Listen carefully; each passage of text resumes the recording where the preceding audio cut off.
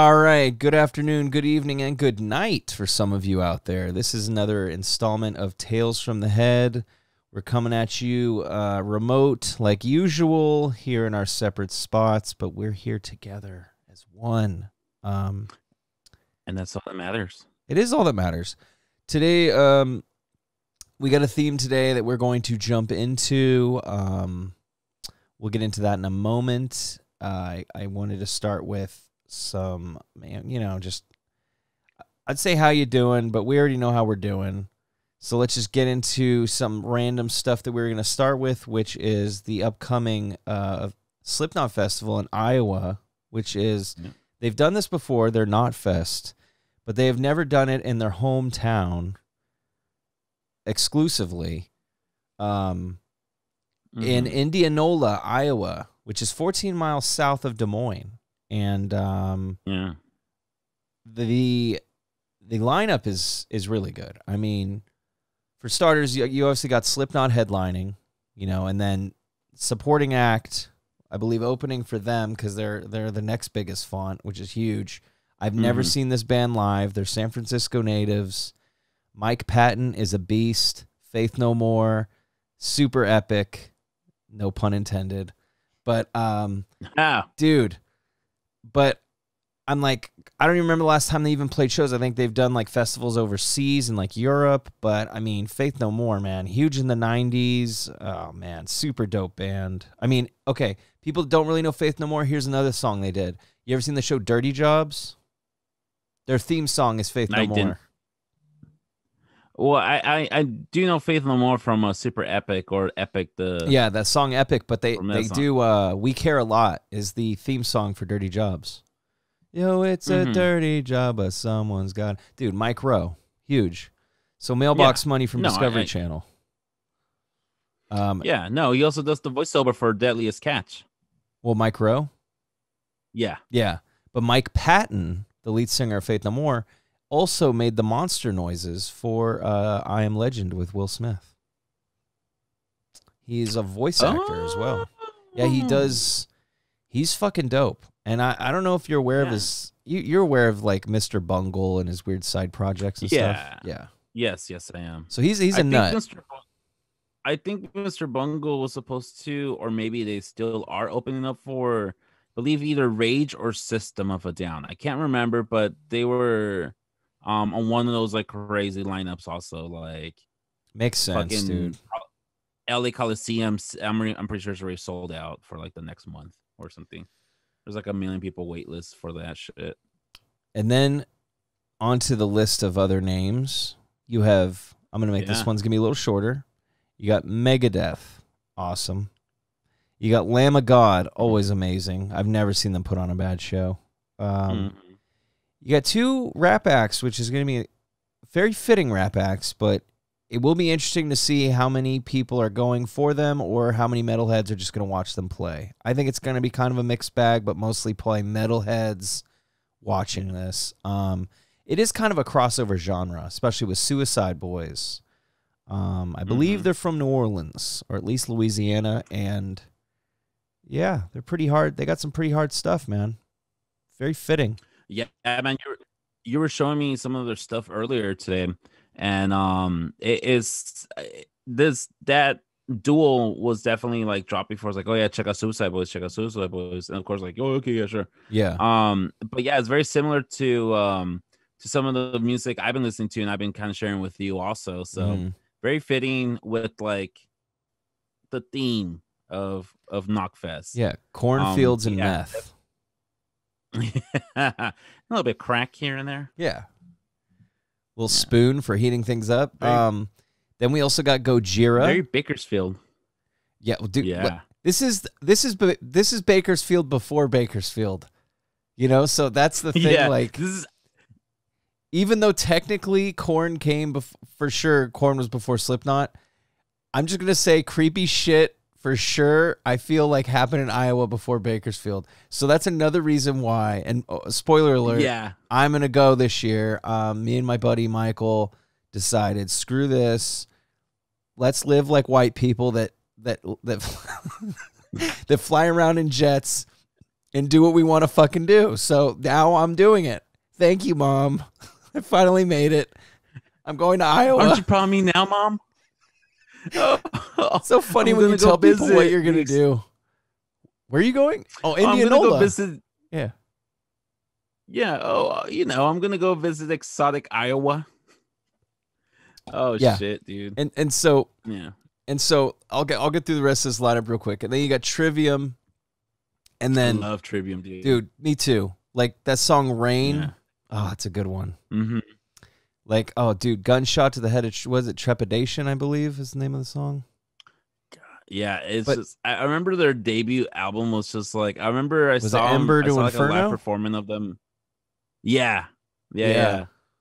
Like all that shit was just freaking amazing. I'm like, fuck, they're really good. Dude, so yeah. And they gotten so much better also. They have. And okay, so I kind of stepped off, but Michael's was telling me, he's all, dude, the new Trivium records are solid. Really good. And then fun little factoid about Trivium, because when they were coming up, it was around early 2000s pretty much. So yeah, maybe 3 or 5, 2003 or But I mean, they were on the scene, I'd say 2000, 2001 already. Yeah. Because dude, they were homies with Dimebag Darrell, man.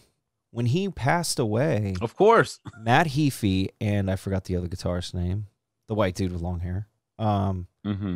They both got Dimebag Razorbacks. So everyone that was homies with Dimebag, when he passed away, he gave them guitars. Like people got guitars. Oh shit! Like Rob Flynn from Machine Head.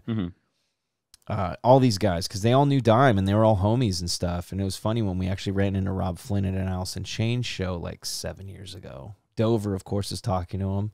Because Dover's kind of like you. He like just sees people and knows who they are. And like we'll just start talking to them. And then like Rob Flynn was literally talking to him about how someone just broke into his house and stole all his guitars, his original Machine Head guitars, the Dimebag guitar he had. Oh, shit. It's okay, though. About 7 years later, justice was served, and a fan found it on eBay, and they flagged it, and he got all his shit back. Well, not all of his shit back, but he did get the Dime guitar. I think he got one of the Dime guitars back, and I think it got his original guitar back. But still, man, like... Oh, that's hella cool. People are shady. Yeah. Like, what are you stealing shit, man? And it must have been someone who knew what it was, too, because... You know, they were smart enough not to just list it anywhere, you know? So, anyway, not to be a Debbie Downer. Tech 9 is also going to be there. That's huge. Yeah. I know there's a lot of people that have always been... And I mean, he's the mosh pit rapper, basically. Yeah, he's one of the originals. And like I was telling Coop also, like, he's done several times the Aftershock festival up here in NorCal, and it's a lot of like metal acts and punk and rock and acts, and then there's always Tech 9, and he brings people, and I feel like he's one of the OGs also that been blending the genres together. It's just like Ice Cube, Cypress Hill, Public Enemy, Rage, even though Rage is more of the rock version, but I'm talking about, it's like, kind of got that, it's got that genres. I'm excited for that because I've never seen Tech 9 live. And I've heard the pits are cool, so I'm like, what better place to have a pit than a metal festival? So this will be interesting. Of course. I kind of overshot this one, and I want to give them more credit because I feel like I've kind of been that way with them for their whole existence since I've noticed them. Gojira. I don't feel like I ever give that band enough credit. Yeah. Excuse me. They're French. They're French. No, but they're a French metal band. They're named after Godzilla. And dude, if you go into their newest record, they have a song called Amazonia.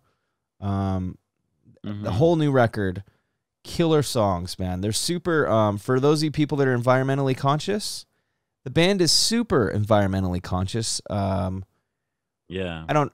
It's not a selling point for me. It's not one, but I'm just kind of throwing that out there. And but musically, fun fact, great music. And that little Snapple top for you.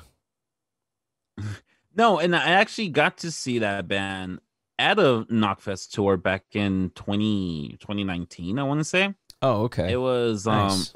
yeah, it was Slipknot, and the supporting act was, dude. I mean, Slipknot puts on great tours because the opening band, usually they put like up and coming bands or bands like not a lot of people know. Mm-hmm. Their opening band was fucking Behemoth, and Oh they're yeah, huge. dude, they're hella Behemoth big. is a huge band I mean, they're not bigger than with like Slipknot the in fucking America, fires and but dude, no, yeah, it's but funny they're because Behemoth yeah. is consistently one of those bands that I remember I felt like they were always on tours when we were in high school, and they would always consistently just be hella heavy and always rock the corpse paint. So like, dude, that is a dying thing. 100%. So there's very few bands that rock the corpse paint and that can be consistently good. So these guys aren't just lighting churches on fire. They're making records. They were saying how their, I guess like their luggage or whatever you call it, like their whatever that was carrying like their costumes and stuff that they wear. Yeah, their wardrobe. For their wardrobe, like it got delayed. So the wardrobe couldn't make it on time for a show. So they went out there in the regular clothes without the corpse paint or anything. They just went there like dressed like normal, and they still fucking rocked the shit out of Oh, of course. What I was hoping you were going to say is they went to like Party City and they just put together a bargain version of Behemoth. No, I think Behemoth or what's the singer's name? More Integrity. It's some weird name. He's got like 3-letter name. Yeah. 3 U's. No, he's like Swedish or something. Nigel, I think it is. Yeah. It's not even that hard. It might be Nigel or something. Probably the only normal name. The other guy's name's like Bruce Stock. Yeah. Something with a K and like that crazy under oath O. The umlaut. Yeah. No, but I think they have so much respect for their own like art and their music that they won't do the fan like that, like go in fucking Party City or the dollar store and just bootleg their shit. Well, they can't. That'd be great though. It would be great. It's just not fitting because not once have they ever been a band that seems like they have a sense of humor, and they probably are funny people. Yeah. But when the band's on stage, it's it's all business. So yeah, it's like we're here to do one thing and we're gonna do it the best we can. Well, that's like what Motorhead used to say. We are Motorhead, and we're here to kick your fucking ass. So that's the best way to start a set. Yeah. How rude of me to look over the 5 smaller. It's not nice to say smaller, but let's be honest, guys.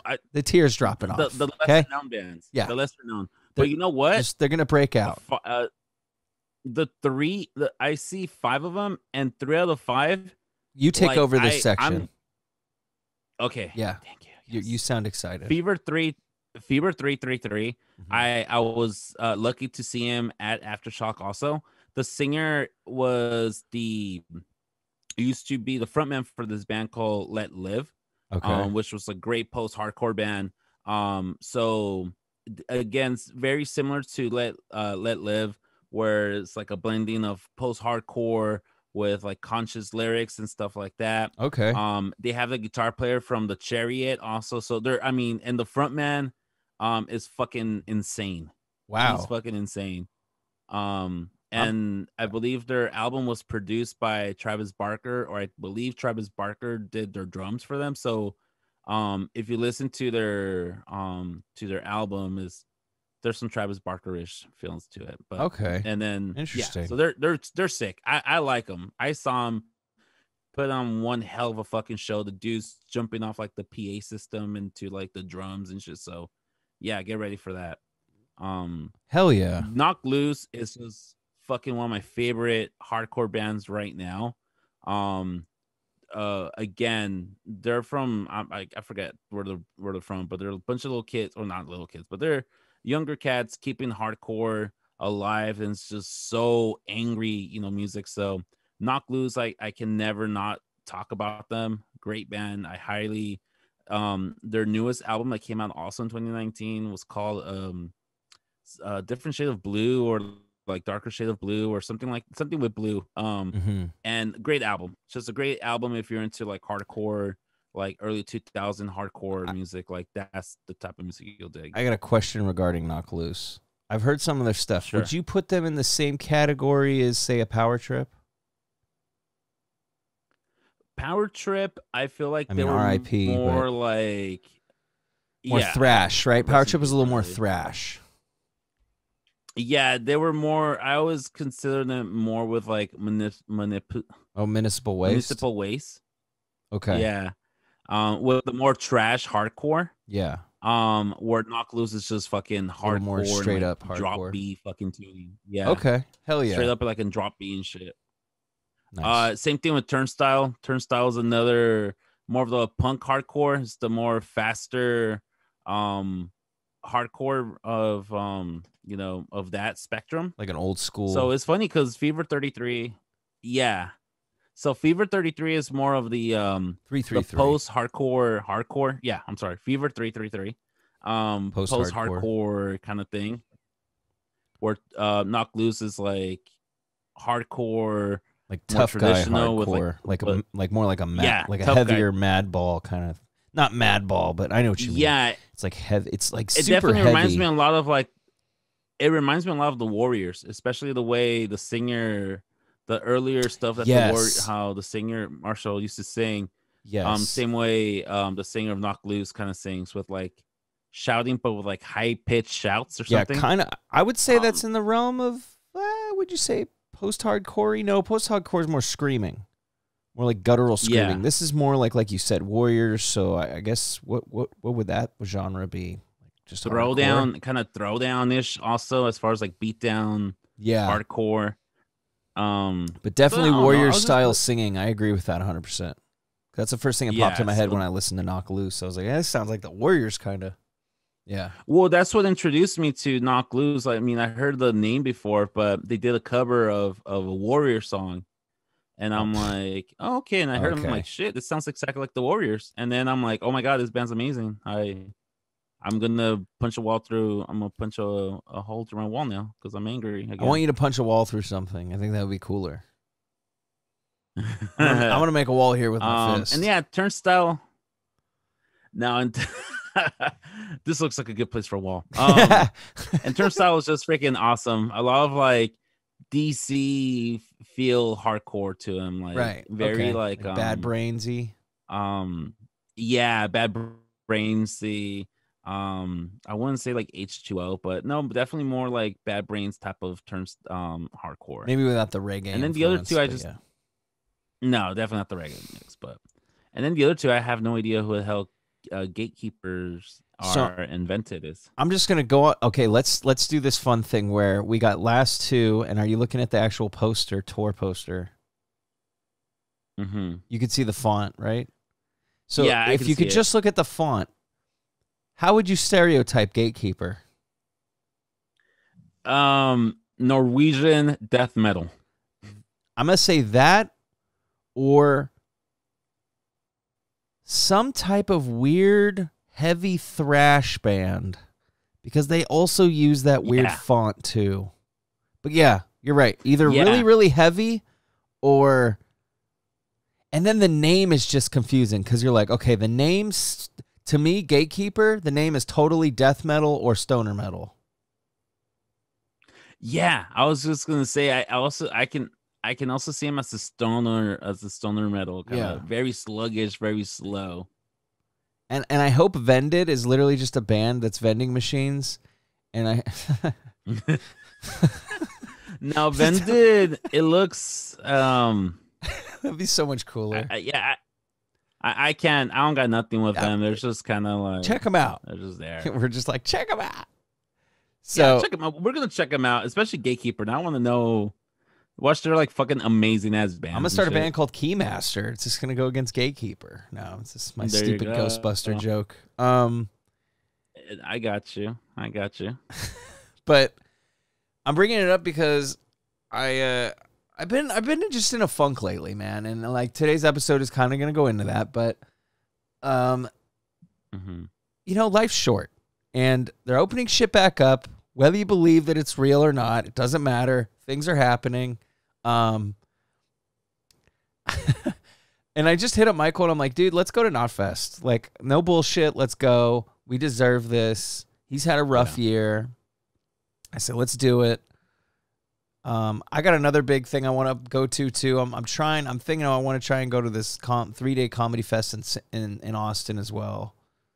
Oh, nice. It's gonna be a little more. Nice. So I gotta see if that AMC stock keeps going up. We'll see what happens, Danny. But yeah, we're all praying for it. Fuck, dude. I literally got in on AMC as well, so I'm kind of happy about that. No bullshit. But I'm excited for this because I was talking to Steph about it, and I said, you know, babe, I know, and that's the thing. She's not into Slipknot, so, like, it's kind of like a cool thing because I can literally, it's just our thing. Like, it's not like, oh, she wants to go, and it's not that I wouldn't want her to go, but I'm kind of happy I don't have to bring anyone that we need to worry about, especially since I'm going to a place I don't know. I'm going to be around a bunch of scary white people because Iowa breeds some fucking interesting people. And me and Michael are going to see, you know, if it's anything I've learned, and this is also going into this episode this week, is I've been raised around a lot of culture in my life to the point where I say, you know, I don't feel like I'm white and all this shit, and people are like, yeah, whatever, you're just trying to fit in. But I get reminded of this very, very harshly when I leave my area that I live in. And it's truer than anything. You know, like, I look like a white person, but I don't know. I get lumped in the category of all the other people that get treated like crap, and I'll get into that in a second, but snotty, shitty white people treat me the same. So I'm excited to see what it's like to see Slipknot in their element, as well as to just see a fucking, I mean, it's pretty much Wayne stock, because from what I need to look up more info about this venue, but I think they're building the stage. It's literally going to be done at like a fairgrounds, 14 miles south of Des Moines. There's nothing there. There's one hotel that's 5 miles away. The closest hotel is 10, 12 miles away. So this is another reason why I'm excited. There's nothing out there. Yeah. So it's just going to be music. Yeah.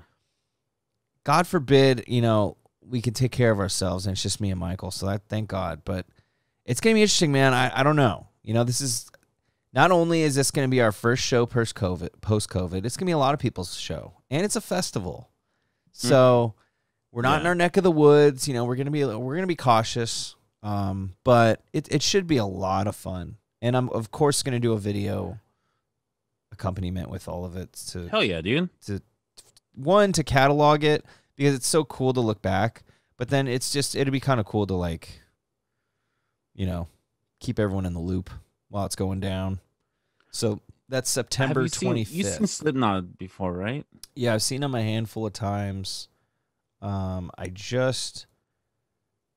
last time I saw them was when they did Iowa in its entirety, and I missed a couple songs that I wish I would have seen. Yeah. But that was also for Michael's bachelor party in San Bernardino. They did the Ozfest Knotfest, which I think was 2016. Yep. And that was super cool, because that was Black Sabbath headline one night and Slipknot headline the other. Same kind of deal, though. It was a lot of fun. So, yeah, no, I've seen them before. I saw them. I think the first time I saw Slipknot was about 2003. And then I saw them in 2004 at Ozfest when their new record was Volume 3. So, and then I saw them most recently. I lied. I saw Slipknot most recently at Shoreline when they played with Volbeat and Gojira. I forgot. I think that's it. Behemoth. Oh, yeah. That's the show. We were at the show. Oh, that was when you were at. Okay. Again. That was the one. Okay. Well, I don't remember that one. How was it that we... So I was. How is it that we always go to shows, but we're never there together? Like, we go to shows all the time, but never there together. So that is weird. But I was working at the post office. I literally had to complain and lie to get out early just so I could barely make it to the show. I missed Gojira. I showed up. Some people in my party, a specific person in my party, I don't want to throw his name out there, but he was completely shit-faced and doesn't remember anything. You know who you are. That person knows who he is. He knows who he is. He just doesn't remember the show. you had fun though later. So no, I've seen them a bunch of times, and that's funny because that's the show you said Behemoth didn't have. No, they did. Oh, they did. That was the show they did. It was another show that they didn't, like, somewhere in Europe. But for me, I was like, really, Behemoth is going to be the fucking opening band, like, yeah.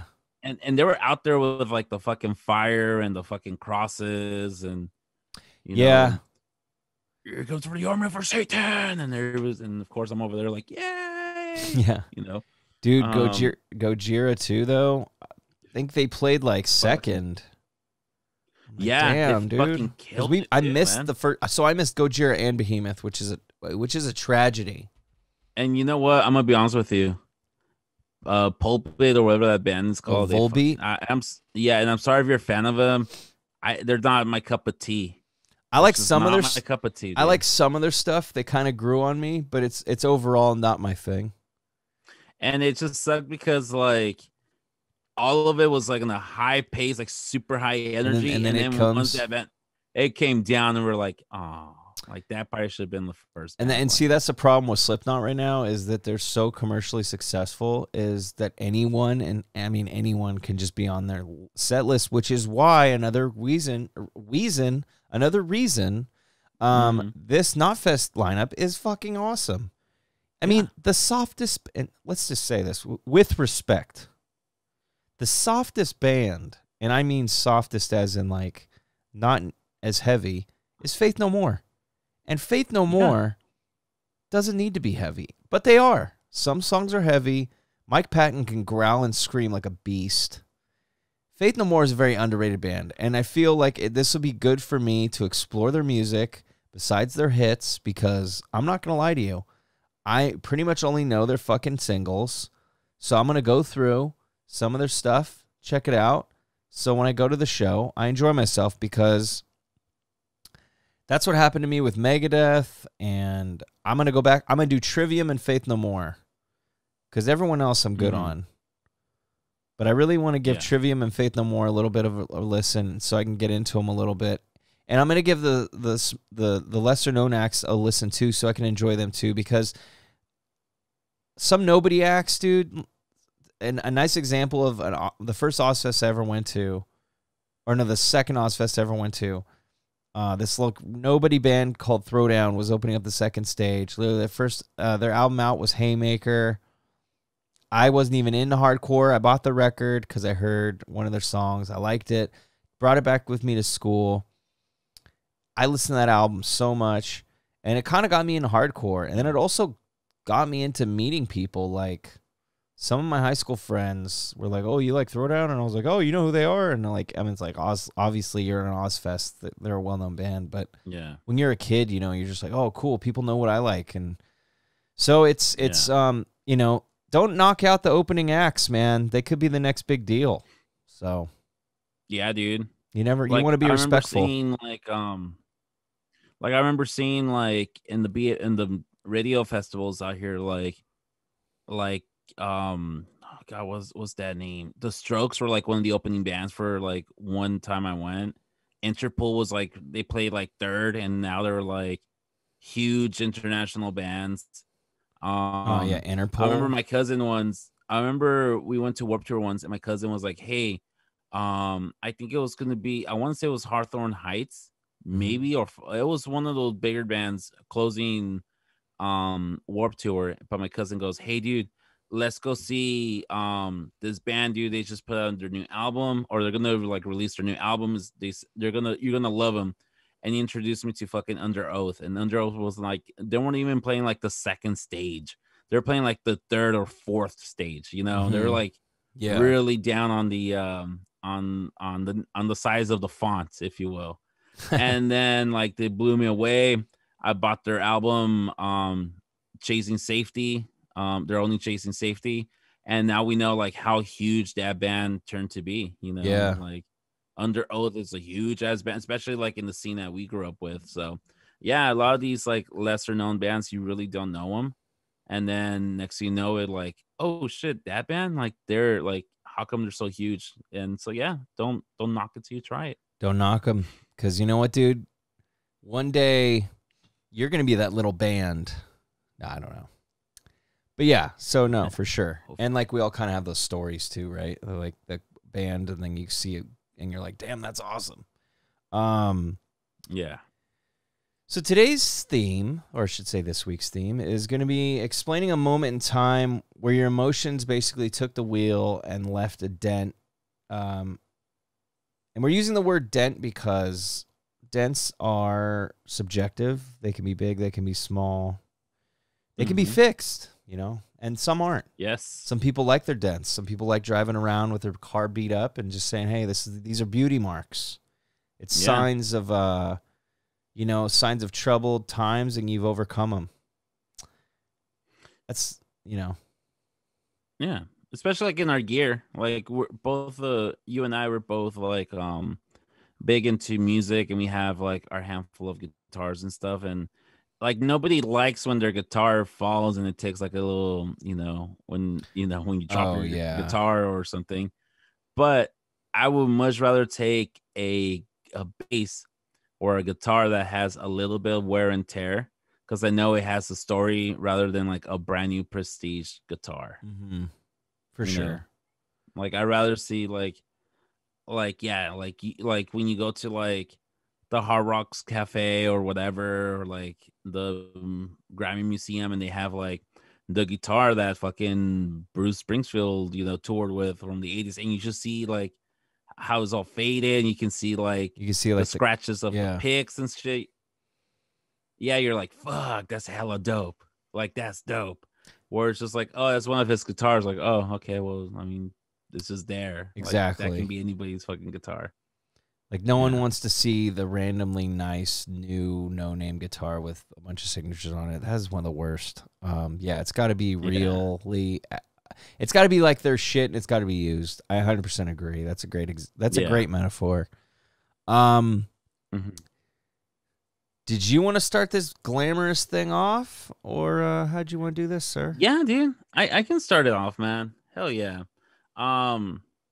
So really quickly, if you don't mind me, I'll go with the backstory or like the scientific story out there with this one. Because this is one of the lessons I teach my students. Like, hey, our emotions and our critical thinking and everything, it all comes from your brain. It interacts with your body and how we respond. So according to when I give my lessons, according wherever I get my information from, right, the part in your brain called wow, I'm going blank on the shit. Can I just start naming random shit? Cerebellum. No, because it's like no, it's the cortex. No, not the whatever. It went. Anyways, there's a part. It's the most like animal like. It's part of that one. Sure, really? It's part of. It's within that one. Yeah, but it's like a bigger term. But yeah, that's where like your emotions are built. Is mostly reaction and everything like that, and it's the most powerful one also. And then in front of our brains, we have the prefrontal vortex. Cortex, right? Which that one has to do with like, and that one has to do with like critical thinking. It makes it's the one that develops in your teens into your early 20s, and that's the one that kind of like checks the other one.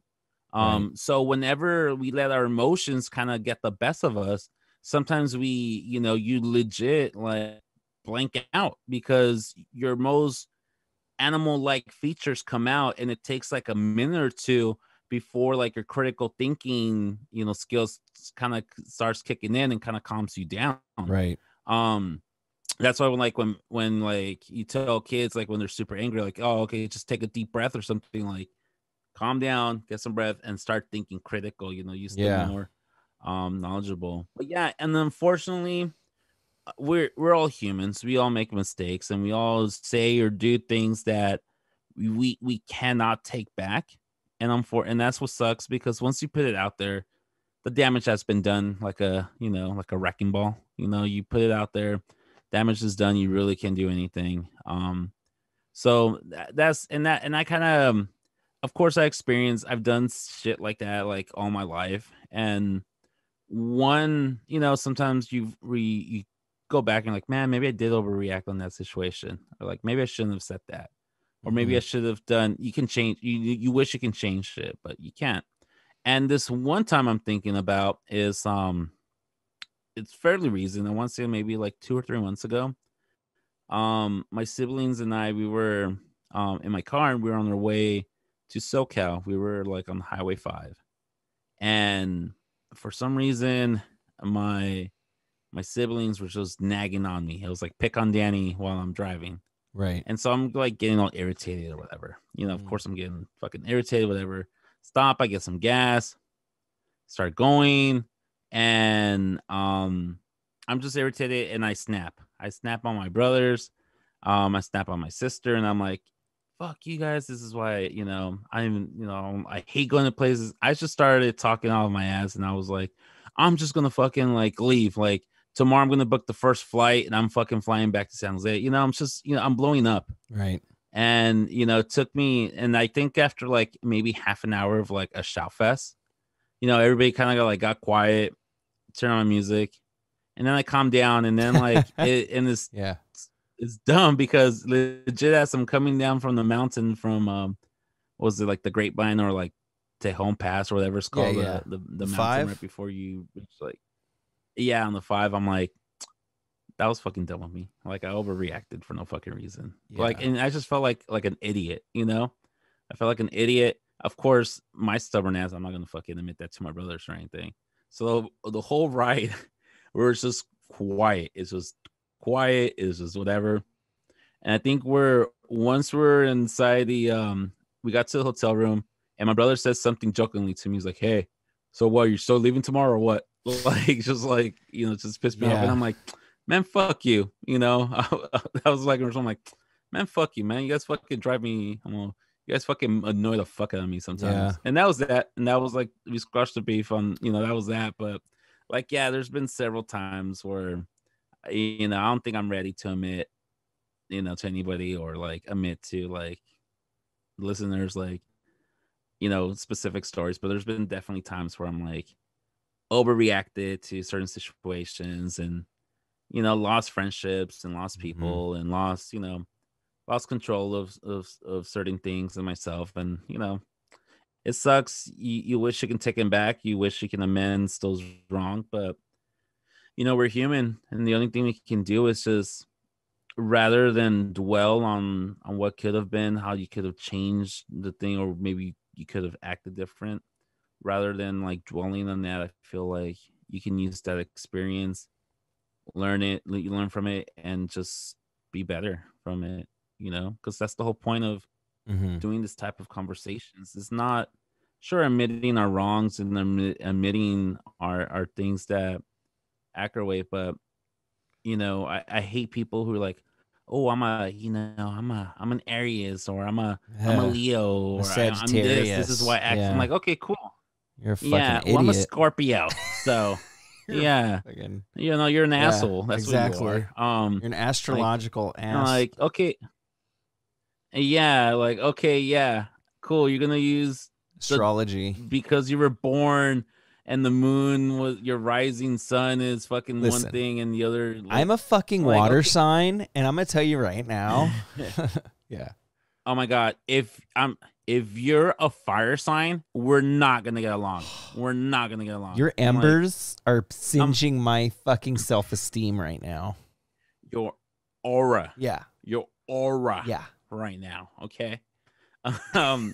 Which is great. I mean, I'm not gonna talk. I mean, I just talk shit about it. But yeah, no, we all need fairy tales to believe in, Yeah, I mean, I follow my astrologies. I read my horoscopes. Yeah. I do all that shit. So I'm not gonna be here and be like, oh, that's fucking bullshit. No, it's like, I believe it, but I'm not gonna be like, oh yeah, the excuse I'm a fucking asshole is because I'm a Virgo. Yeah, I'm gonna be like, actually, okay, that is part of it. Yeah, but I mean, I do know why an actor thinks certain ways, but also the other thing about that is you have to understand and be like, okay, how can I act when those situations happen? Like, Yeah. Like if something does not cater to my taste, okay, but that doesn't give me an excuse to like blow up on somebody or Right. like be mean or nasty towards somebody. Like I have to own that and be like, okay, well, I know I act this way in the situations. What can I do so I don't become that nasty, worst version of myself? And so with that question and with what you just explained to me, obviously I got your back and I'm gonna stick up for you. So you're driving the car. Same. You can't just pull over and get out. You know?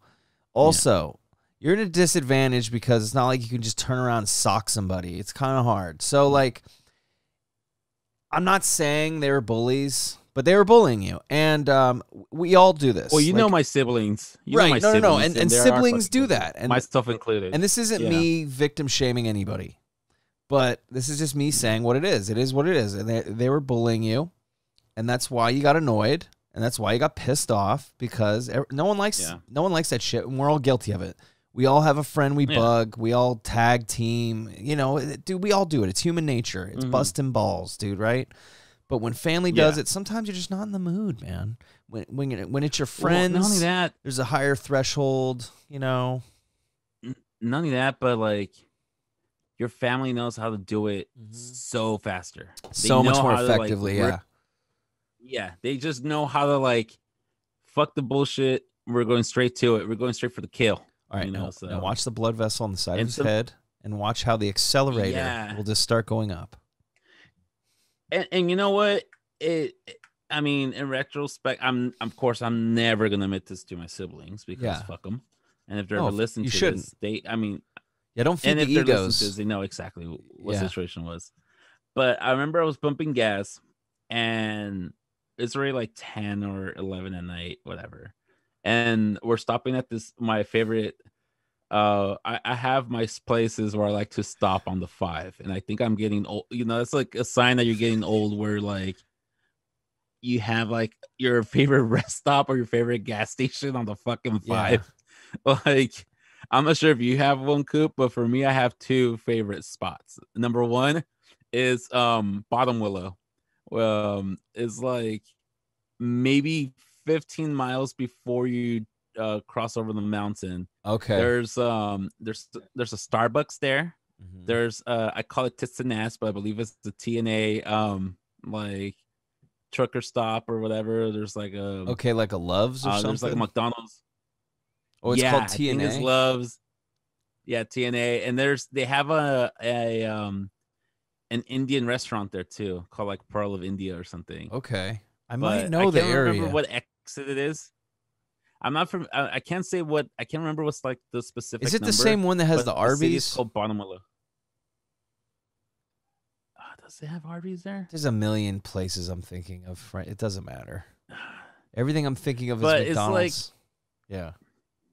No, but it's definitely like there's like there's a Motel 6, and there's like some little like hotels there also. But I mean, that's just like any other fucking stop random on the 5 in Central Cal. But anywho, I'm irritated. You know, I'm irritated. I just want to get to the hotel already. I'm fucking irritated. And my brother goes, the same asshole who was just like nagging on me for like the past hour. He goes, "Hey man, can you stop at McDonald's so I can, let me get some food, and like, can we stop at McDonald's?" And of course, me being the asshole, I'm like, "No, fuck that, we're late." And it was only going to be like a 5-minute drive through. Him gets his food, and then everybody's happy, whatever. Yeah, but why is he me driving? Just trying to be a dick that I am? Huh? So, first question is just who? Okay, so this is going to explain a lot. Did you ask to drive? How did this driving situation happen? Did someone take turns? Were you just the one driving? No, explain that. I was the one driving because it was my car. We were using my car. So you're in your car. So to be fair, he's not really being a dick. Let's because it did kind of.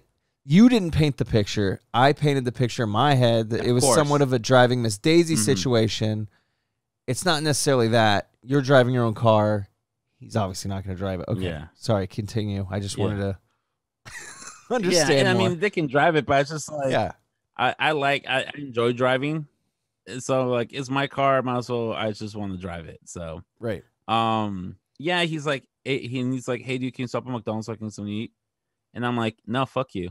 Yeah. You know, like, I'm like, no, like that was my payback. Like, oh, okay, you're fucking bullying me, Right. so of course for 5 miles, like I'm getting shit, like you're a fucking asshole, like what the fuck, like why wouldn't you just, like, so I can get some food, like You're like, hey, here, and look, then I'm gonna like, slow fuck. down. You can jump out, and I'll be back Yeah. around 5 minutes And if of you course, want to. Yeah. And I play the victim, of course. I'm like, man, no, fuck that. You know, you guys were fucking bullying me this whole time. I'm fucking tired. This is what, you know, I play like the bully. I play like the victim. And then it was like the long, silent fucking drive. And then like I'm telling you back in the hotel's like, hey, you're still gonna go home tomorrow or what? I'm like, you're still fucking hungry, you fat ass, or what? Yeah. And I was like, that's like our way to like, hey, fuck you still. Right. So, but yeah, I feel like I overreacted. Maybe. I definitely did overreact. I don't think you did. And here's why. You didn't kick anyone out of the car. You got everyone where they needed to go. No, I'm not going to do that. Well, then you didn't overreact. So here's the other thing. How well would your brother fare if you treated him the same way? Would he just take it and laugh, or would he get pissed off like you did? He will take it and laugh, but then he will get pretty butthurt because I was gonna say something tells me all my family. Yeah, something tells me they can't take all it. my family. All my family can dish it out. But when it comes to like taking it, they can dish out 150, but they only take about 20-30%. Yeah, so they can't take shit. So no, that's exactly what I thought. So right on, cool. That's all I needed to know. And too. myself incled. No, and myself included also. But you're always taking the shit. So I disagree. Because it sounds like I think because it sounds like I'm like the older brother sibling thing, so of course I'm like, I'll take it, fine. But that's what I mean. So I feel like you're harder on yourself than they probably are on themselves. Clearly, because how often do you go out of your way to piss them off? I feel like I heat about this all the time. Not to piss them off, but definitely to annoy them. Well, okay, but that's what I mean.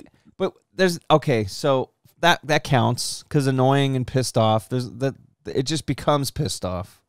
So I'd say it's the same thing. So yeah, okay. So yeah, you do it. Look, I'm not trying to make you into a victim here, Danny, but I also think you're kind of playing the victim role where you're justifying the accusers. Yeah.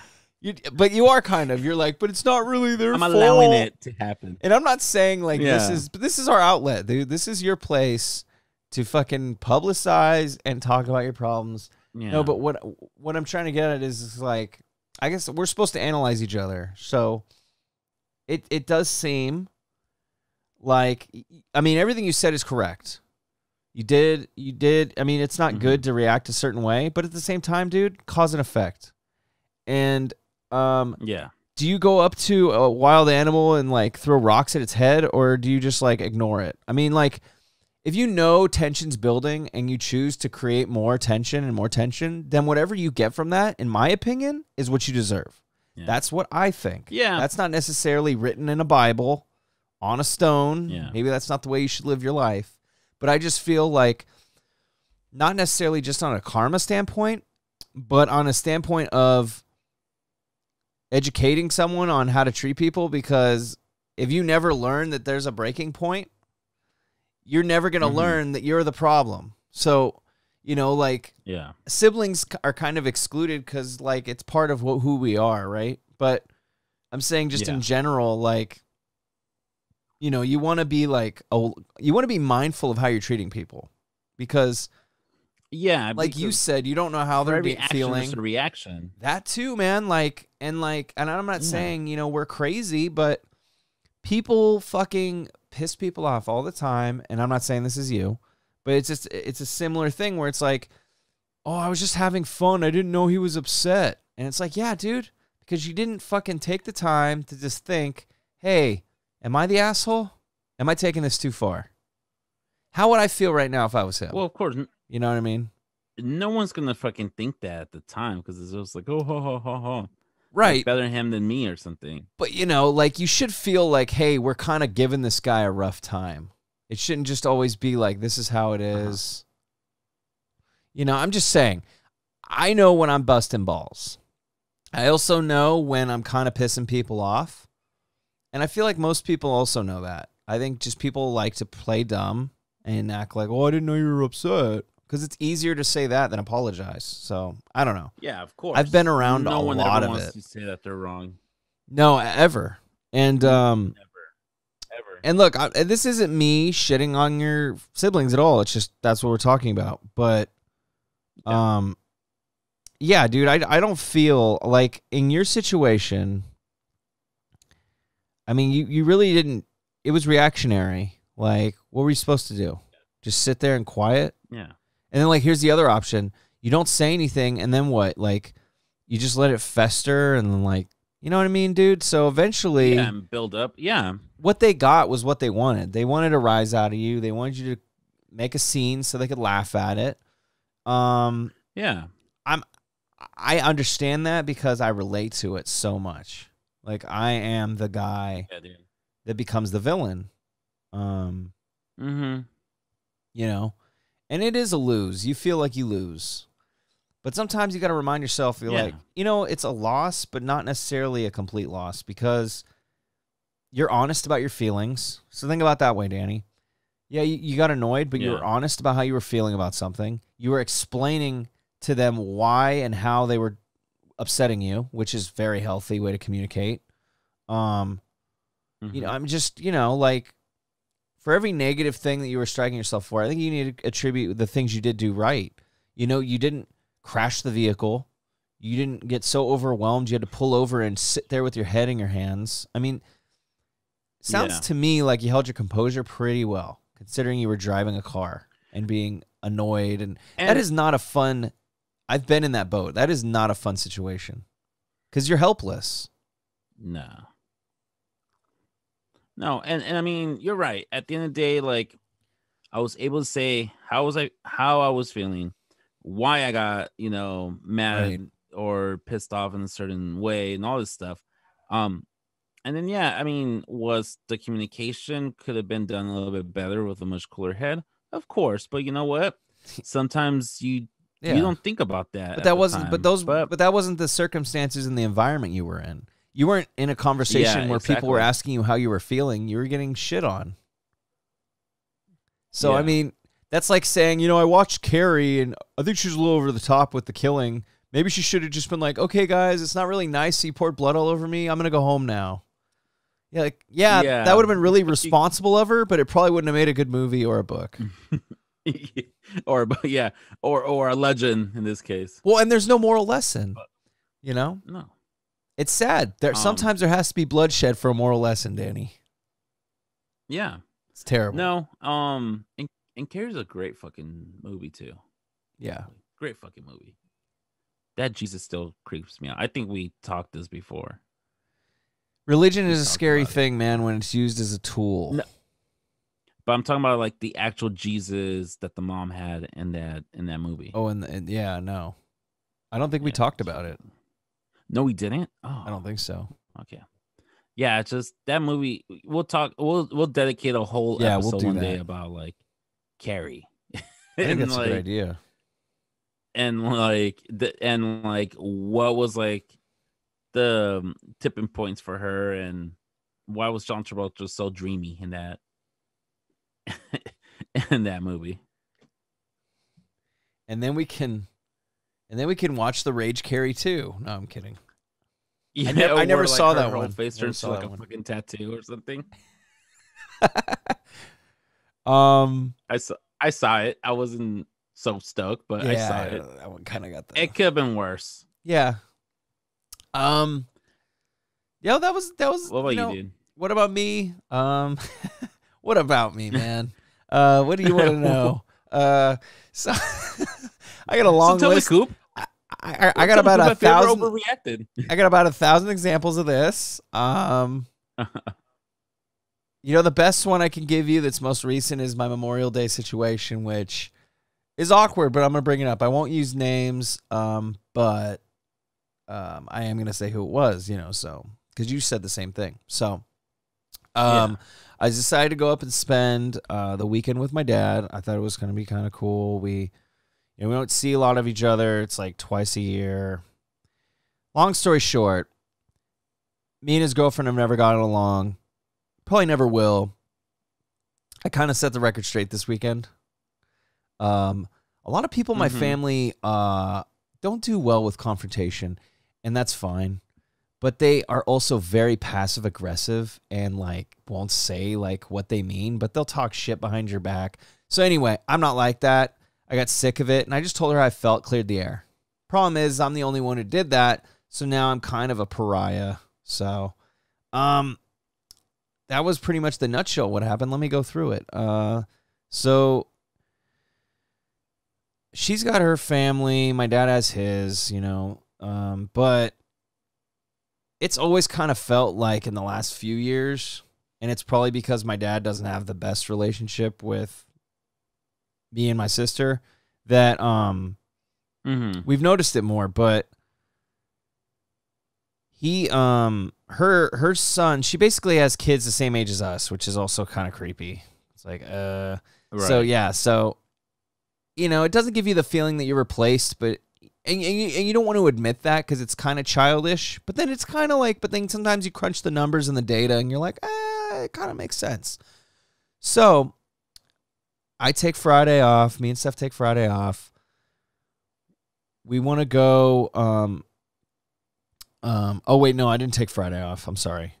I leave after work Friday. We get in Friday morning, which is kind of late Friday morning. So it's like basically because I wanted to be there all day Saturday and then leave on Sunday. So we get there Saturday. Everything's fine. I don't know about anything, but I don't know about anyone else showing up. It's supposedly just us because I asked like for a whole week. I didn't get much information. So my dad's not the best communicator. So, we're having fun. We're hanging out. It's cool. It's kind of chill. Like my dad's like, hey, we're not doing a whole lot. We're just kind of like hanging out. So we decide we're going to go for a walk. We take the dog. We take the boys and, or no, we didn't take both boys. We left Damon to sleep. So my dad's girlfriend was staying home, and I guess it didn't seem like she probably wanted to stay with him, I guess. I don't know. But, like, usually it's always like, oh, we can watch the kids. It's not a big deal. So then we kind of were like, oh, do you want to watch it? Just kind of like hang around, and he's just napping. So basically, don't do anything. Just stay at home and chill while we go hot in the heat and walk. Like, not a big deal, right? I'm barely going to hang out with my dad. So I don't know, we go for a walk for like an hour, and it's cool. I hear him. I'm playing with my son Vincent on the playground, and then I hear him, of course, mention to Steph, I'm going to invite his sister and her husband, but I haven't told him. And it's just like, why don't you ever tell me what's going on? Because me and her are very close right now, but it's like annoying that you like don't want to tell me about things and then blindside me with people showing up. Like that's so problematic on both sides for her and for me. Yeah. So anyway, that's a little foreshadowing. So then we see this golf course on the way back, and my son Vincent is like, oh, that's a cool bridge. And there was no one on this golf course, mind you. So I was just like, okay, cool. I'm gonna take them. I'm gonna supervise them, walk around with them. But there literally were dudes mowing the lawns, and there was no one on it. So I was like, cool. There's no one over here, and it wasn't like a private golf course. So yeah, I just knew something was gonna happen. I knew these annoying ass white people are gonna come out of nowhere. So I'm walking him back, and now we're just walking back. He wasn't even running around doing anything. And of course, these fucking dumbass old white people. God, they suck.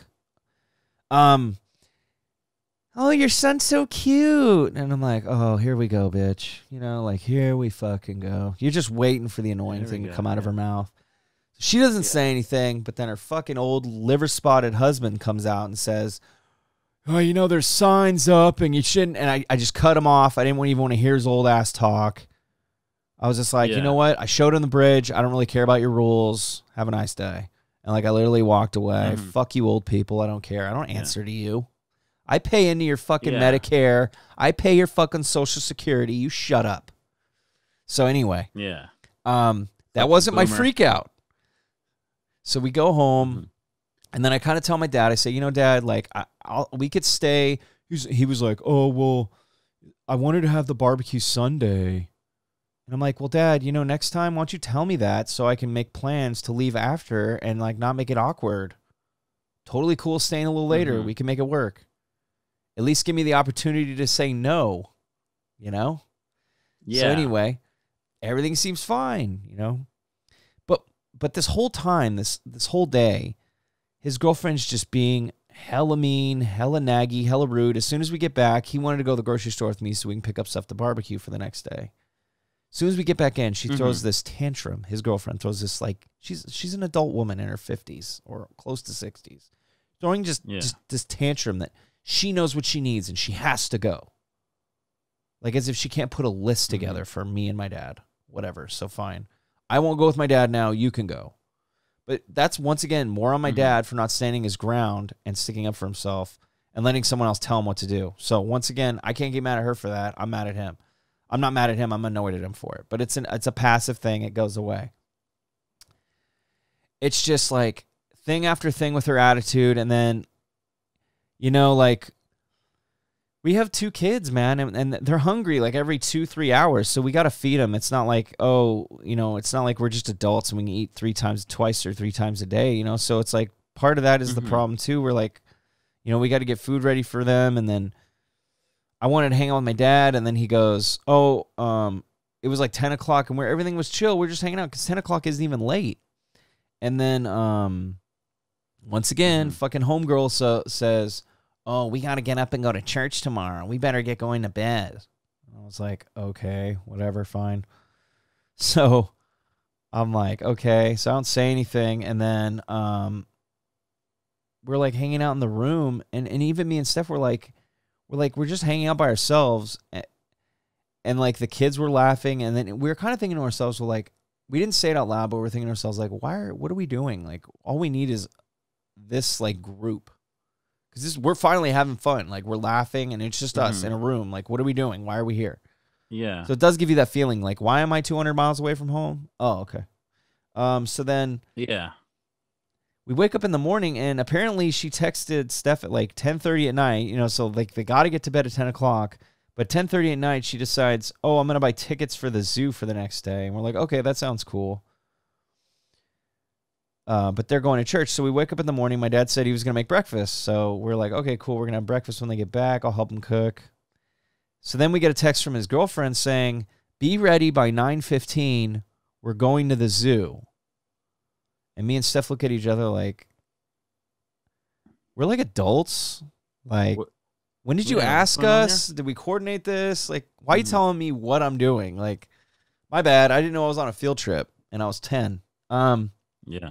So we're kind of like, okay. So I look at her and I'm like, well, I guess we're not eating breakfast. So I'm like, okay, well, let's leave now and go get the kids something to eat.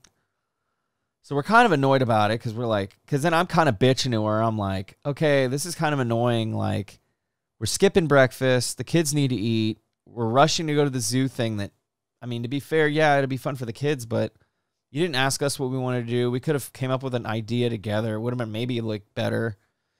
Anyway, it's just kind of like overbearing, and you wanted that option rather. Well, yeah, man, it's collaborative. We're friends. We're adults, and let us say no.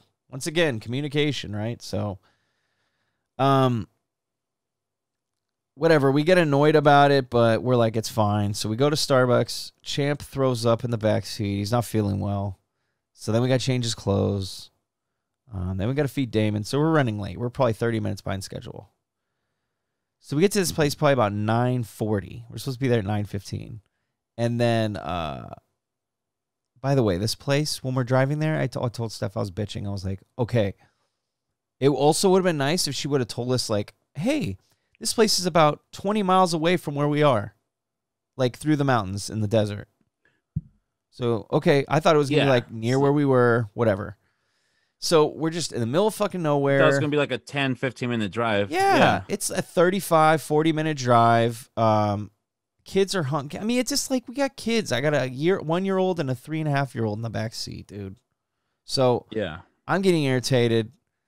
Steph's driving. She doesn't know what's going on. We get there finally. We hang around for a good 20 minutes, dude. Just kind of like keeping the kids busy. Luckily, there's a playground. we're not just not hearing anything. And then I'm like, they're not here. Okay, what the fuck? Okay, how did we beat them? Whatever. So 20 minutes go by. She texts us and says, I went to the wrong address. And I'm like, me and Steph look at each other and we're like, but she's the one who texted us the address. How does that work? Yeah. We got here. So then we're just like annoyed and laughing, but like really, really annoyed. We're like, because we're already like, we already don't like her. We're just like, we're over it. And it has nothing to do with this trip. That has been decided long ago. She's done some weird shit. Yeah. But I'm just like, as far as this trip goes, I'm like, fuck this person, right? So I'm just like, okay, this is stupid. And then I got annoyed too because I'm like, normally when you say, hey, we're at the wrong place, run away now, we're 15 minutes away, you give a just complimentary, it's just common decency to say how long you're going to be since you're already putting someone out. None of that. Yeah. I reach out to my dad. I'm like, yo, line for the tickets are pretty long. Should I get in line? Because she said she bought tickets, but we were like, did she get the right tickets? Because she wasn't even at the right zoo. So, yeah. So then I'm like, okay. So then I have the conundrum of, do I just buy the tickets I need and then somewhat come off as an asshole? Like, well, I'm not going to buy you guys tickets. Well, we all had the agreement we're going to do something together, so I thought I should just buy all the tickets. So I buy all the fucking tickets. Mm-hmm. And before I'm even in line, I must have texted him again saying, I'm in line to buy the tickets. You know, I want no response. So I'm just getting irritated because I'm like, how is no one telling me what's going on? We still don't know when you're going to be here. You're not telling me whether or not I need to buy these damn things. So I get to the front of the line. As soon as she hands me the receipt, my dad's girlfriend walks in and just acts like she wants to take over. No, we already bought the tickets. I wanted to slap her. I'm like, I texted you like the last 40 minutes. Yeah. Well, you guys were supposedly in your way. And I don't think you were driving. So what the fuck? So I'm like, okay. I just brush it off. Like, how come you can't just, yeah. The girl gives me the refund. I'm like, that's fine. That's fine. Thank you. Yeah. And she's such a Karen, my dad's girlfriend, because she's like, I'm like, let's just do the refund later, because there was like a line. And she's all, no, do the refund now. And I was just like, oh my God, I want to get out of here. Like, you know, she's a total Karen, to give you guys a backstory. Yeah, you're just annoyed. Just annoyed. The kids are finally, I mean, it's been what, 40 minutes. Finally, we can go into the fucking zoo. Yeah. So we're going into the zoo. I'm like, I got blinders on. I don't want to talk to him. I don't really want to talk to my dad. I definitely don't want to talk to his girlfriend. I'm just like, let's just enjoy the zoo and maybe I'll cool off. As soon as we're walking in the zoo, she just starts yelling at us. We need to go to the bear area. They're feeding the bears right now. We need to go. And I'm like, you go to the bears. You do whatever you want. My kid's going over here. I'm going with him. We've been waiting for 40 minutes. Do whatever you want. We're going over here. So then she yells back, don't be mad. And the rest I blacked out on. And I could tell you what I said. So that's when when they pause things on the Dukes of Hazzard and like, looks like our boys ran into some trouble. Like, it's like, she's all, exactly. She's all, don't get mad. And it's like, this is about that time that bitch wish she didn't say that. So, when keeping it real goes wrong. Yeah, when keeping it real goes right. I had my moment when keeping it real, and I basically told her off. We were at the tiger area, and I don't even remember the tigers. And I said, and yes, I'm laughing because I enable my own bullshit. But I also dislike this woman so much to the point where I still don't feel guilty at all. And I even told my dad I'd say it again to her face in a heartbeat. So let's go over what I said. Yeah. I said, you know what? Dude, and there's people here. Like, there's families. Full-on families. Now, mind you, this isn't the weekend. And okay, now let me paint a picture as well. This isn't the Oakland Zoo. It's not that crowded. But there's maybe 5 or 6 people scattered within the 30-foot radius I'm in right now. So there's people. Uh-huh. I yell at the top of my lungs. I just say fuck off to her. And then Steph said she vividly remembers me shooing my hand and telling her to go away because she kept trying to talk to me. And I'm like, go away. Like, so Steph thought that was kind of funny. But but I vividly remember this, and it's kind of fucked up. But my dad was once again defending her, and I literally remember doing this. I looked him straight in the eyes, and I was like, Dad, she's a bitch. Like, and dude, she looked at me, and I know she heard me, and I don't care. She turned around and stormed off, and I don't give a shit.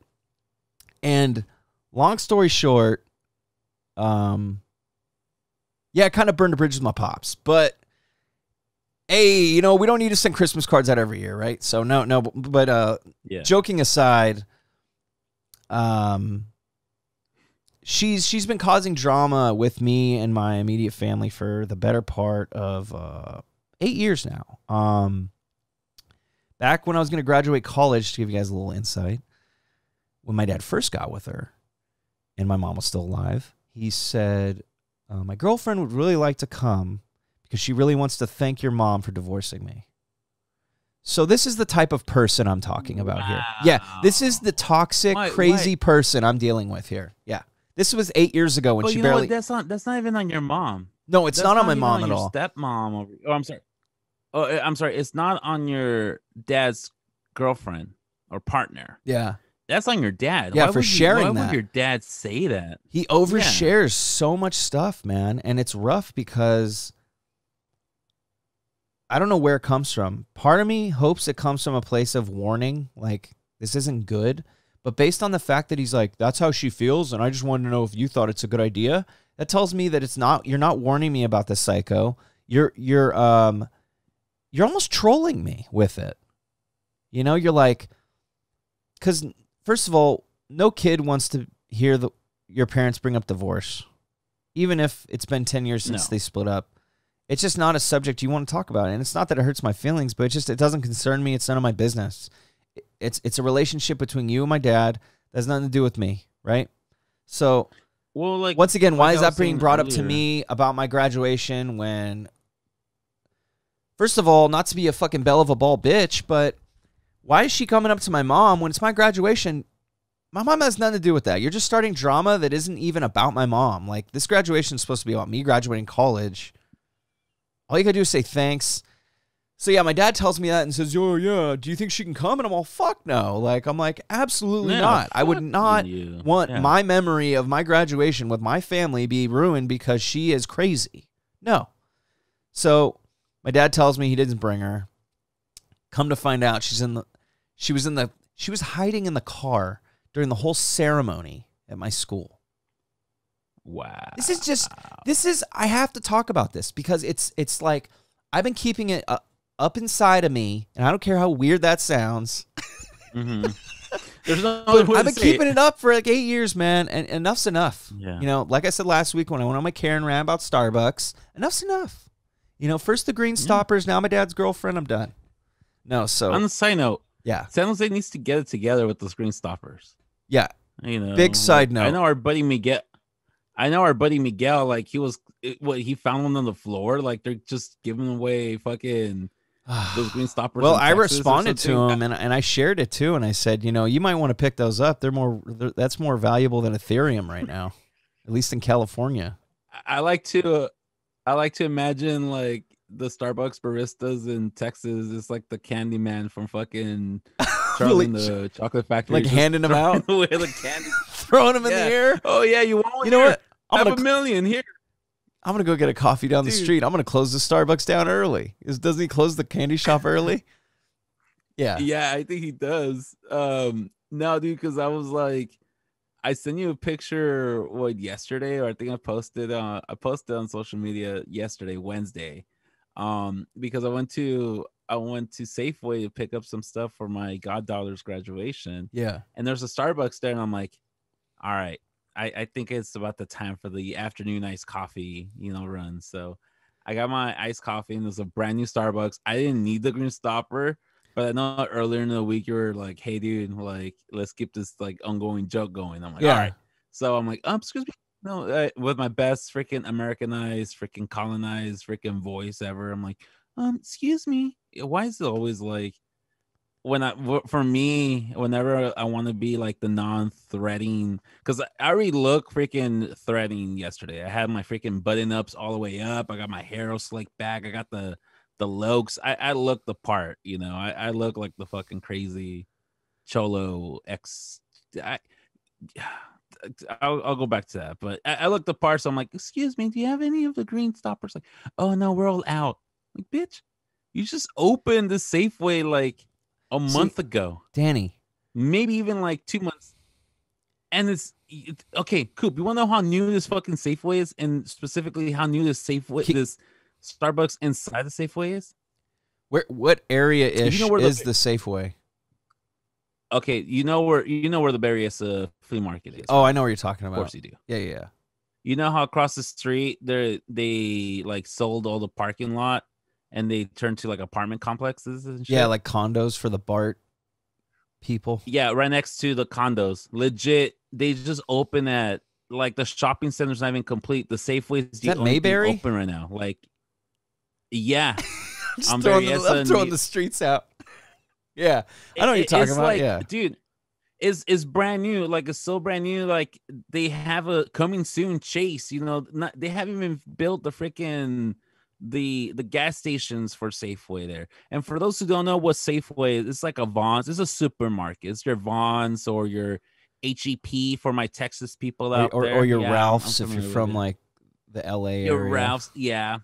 Your Vons. Safeway's pretty well known. I think Safeway is pretty national. I would like to believe so. I think so. I think you're good on that one. I was just so disappointed, dude. And but yeah, dude. And then the way I was dressed yesterday, I posted a picture on my social media, so you'll be able to see how I was dressed yesterday. But I had like 2 or 3 of my family members come up to me and be like, "Hey, dude, how come you look like somebody who would play for Los Lobos?" Like, they're Los Lobos. Look like a member. Yeah, I was told so many times that I look like I belong in the dude, I love whoever said that to you, because that is such an accurate reference, because you looked very 90s, and there's nothing more 90s than Los Lobos, dude. Fuck yeah, dude. Hey, Los Lobos did the theme song for Desperado, dude. Yeah, A Canción del Mariachi for La Bamba. You know what's funny about that song? Did everything for La Bamba. Oh, they did. That makes sense. Well, they cut. That was Los Lobos. The La Bamba song that was their another hit they had during the movie. Because I think the version in the movie that he was lip syncing was Los Lobos. Yeah, all of the Richie Valens songs in La Bamba, I think it was Los Lobos. And if you remember when in the movie where he goes to Tijuana, him and Bob, they go to Tijuana and they see like a band playing La Bamba. That's Los Lobos right there. Oh, okay. So see, I like that stuff. I love little. But dude, it's such an accurate. I hope that was one of your uncles or aunties that said that, because for sure that's kind of a throwback reference. My cousin. So my cousin, who's like a sister to me, said it. And she's like, wow. She's like, wow. She calls me fat ass. I'm fat, people, if you guys didn't know. She's like, wow, fat ass. You look like a fucking member of Los Lobos. I'm like, fuck, I hate Los Lobos. Yeah, Danny. and then that's what you need to be like, yeah, I need to work on my anger. Yeah, like, hey, fat ass. And then like an hour or two later, because my goddaughter goes to one high school rather than like the high school like across the street from their house. Yeah. And then so we go to her graduation, we come back, and my other cousin, who's also my godfather, my padrino, he's there, and his son graduated also. And so he comes up to me and goes, damn, hijado, you look like you belong in Los Lobos. And I started fucking laughing so hard. And I turned to my cousin Lorena, and I'm like, dude, Lorena just said this like an hour ago. And it was just like both of them. I mean, we're all around the same age, you know. Yeah. So we're all like, everybody like did the same reference. That's like, hella funny, dude. You look like a member of Los Lobos, and I'm like, son of a bitch. I'm like, okay, so I'm not wearing button-up shirts all the way up anymore. I like Los Lobos. What? You don't like Los Lobos? Nah, but I do like their. I guess I kind of dress like Los Lobos. I do. Wait, but are you just hating because you got thrown in that category? I think so, because I consider them, because I hate Los Lonely Boys, and I'm sorry if you listen to Lonely Boys. I fucking hate Los Lonely Boys. I mean, okay, so I get it, but then I also feel like if you like Los Lobos, you can't hate Los Lonely Boys, because Los Lonely Boys sounds like Los Lobos. I'm pretty sure they are Los Lobos. Maybe they're all the same people. Genre-wise, they're exactly the same band. Tell me I'm wrong. They got the Los Lobos could have played that song Heaven. Rock music. Yeah. Hey, that song Heaven is kind of a slapper though. You don't really like the guitar part? I hate that song, dude. No, listen. And my sister and I, we have this thing like, you know, like we listen to a song for like 6 hours long, you know, blah, blah, blah, for $1 million. And there's several bands that I absolutely hate, and I hate listening to the music. Number one, Sublime. Oh. I used to love Sublime. But Sublime got played so much that I hate Sublime now. But you know, their songs are freaking always their songs are good. They're just too overplayed where I hate them. I hate Sublime. Fuck. Number two, Date Rape's a good one though. Yeah, I got you. Oh, dude, that's a great one also. And then the that one, Date Rape, and then there's another one, the where he talks about like the riots in LA, and they're like Doing Time. Yeah. I think it's Doing Time, right? And summer. Oh no, it's not Doing Time. It's like something 1994 or something. Yeah, you know how they go. It starts with the cop breaking a window down in yeah. And then one goes 187 on the motherfucking cop. Yeah. And then I like their Summertime and the Living CC. Yeah, no, that's a good one. That one's great. Hell yeah. But so great. I know. You got you. Number two though, you said there's another one. Social Distortion. Social Distortion is another band that one of my ex-girlfriends, she loved Social Distortion, and I kind of didn't like them that much to begin with because I feel like their songs like really dragged, and I feel like I just didn't like them. So now I associate that band with an ex-girlfriend, so I just don't like them at all. That makes sense.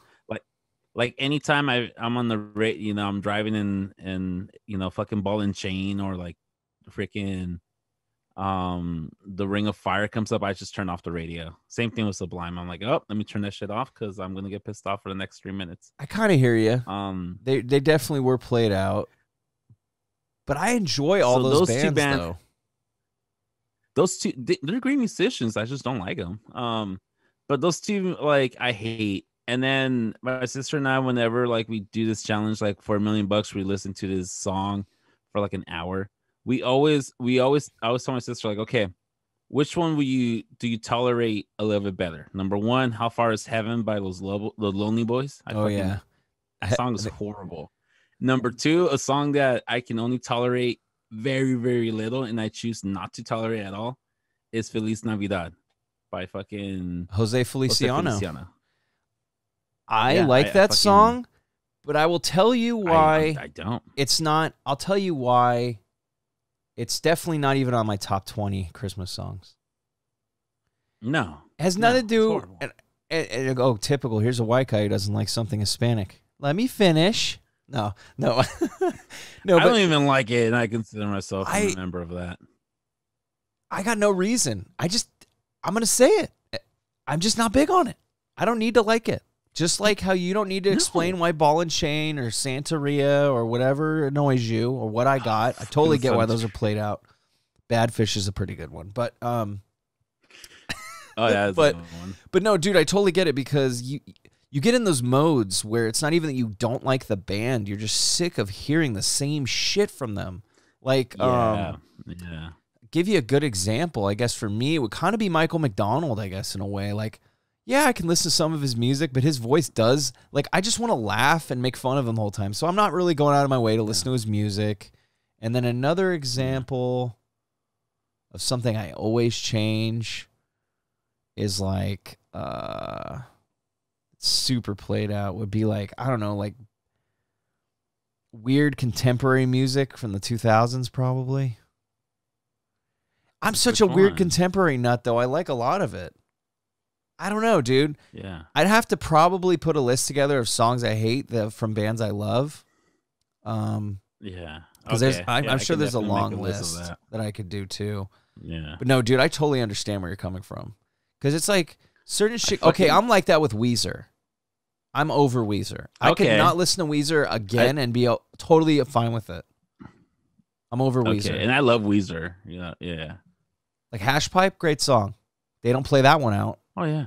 But, God, dude, no one cares that you like Toto, dude. Everyone likes Toto. Get over yourself. Yeah. And by the way, although a good cover album, they all sound like the fucking covers, dude. You know, like, if you're a karaoke band, that's great. But covers should sound like you playing the song. All their covers sound like covers. Okay. Like cover bands. And yeah, there's no character. I'll agree with that with you. They're not exactly. There's nothing Weezer-ish about. There's no character, covers. And that's the whole point of a cover.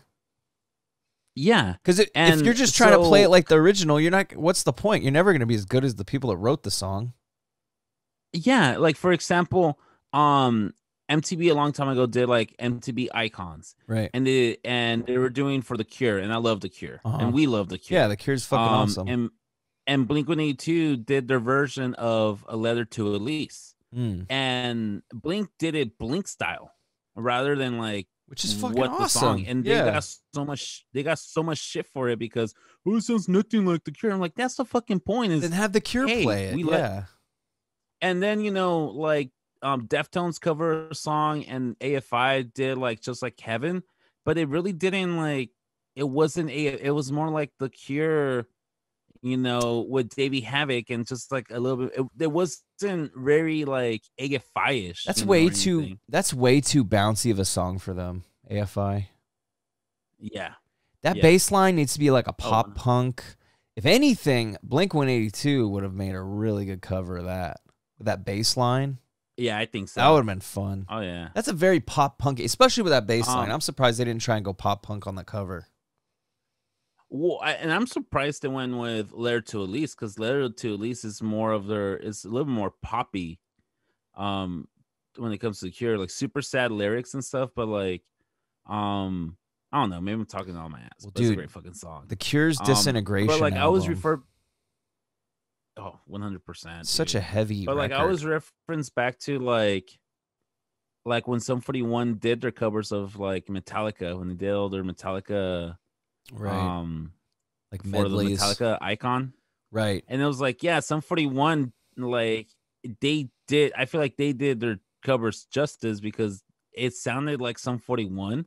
Right. But you can still feel like the Metallica attitude to it. Yeah. And from all of them, I feel like they're the ones who did like the best when it came to that performance. You don't think Korn? Way better than Avril Lavigne. Oh, did she do Fuel? I think she did. Yeah. Oh God, yeah. I've never been an Avril Lavigne fan. And what they were saying, I never thought she was hot. Never thought she was hot. And I never thought she was hot. I was like, oh my, everyone's like, oh, you dude, she's punk though. I'm like, yeah, but doesn't mean. But she's like, not even punk. Oh my God, I'm punk. You're punk. Oh my God, that's my. No, she's you not. Who was my punk. crush? Rachel Lee Cook was my crush. Is that the chick from Rachel Lee Cook? Definitely. Wait, Rachel Lee Cook. She saw that. Oh, the black-haired girl, the main girl. The main girl from She's All That. Yeah. You mean Janie Boggs? She came out in the music video for Lainey Boggs, right? Was that her name? She came out. Yeah, I don't know. It's been forever since I've seen that movie. Don't you leave me hanging. She came out in the music video. She came out in a Newfound Glory video also. And she's pretty. Oh, she also came out. She also came out in Josie and the Pussycats. That's right. She was like she was maybe the main one, or she's one of them. Yeah. No, she's super pretty. She's got that really cute, like, but not cute. I don't want to say cute in a non-sexy way. It's like cute, and then she's also like grown woman sexy. Maybe it's the short hair look. She pulls the short hair off. So Rachel Lee Cook and Jennifer LaVuick was also like my crush from those age. From back then. Remember when she was on that Boy Meets World episode? Where they're in the library and it's like everyone's getting whacked. It's like a horror movie. So cute. She was so freaking hot, dude. Like Yeah, she was one of my crushes.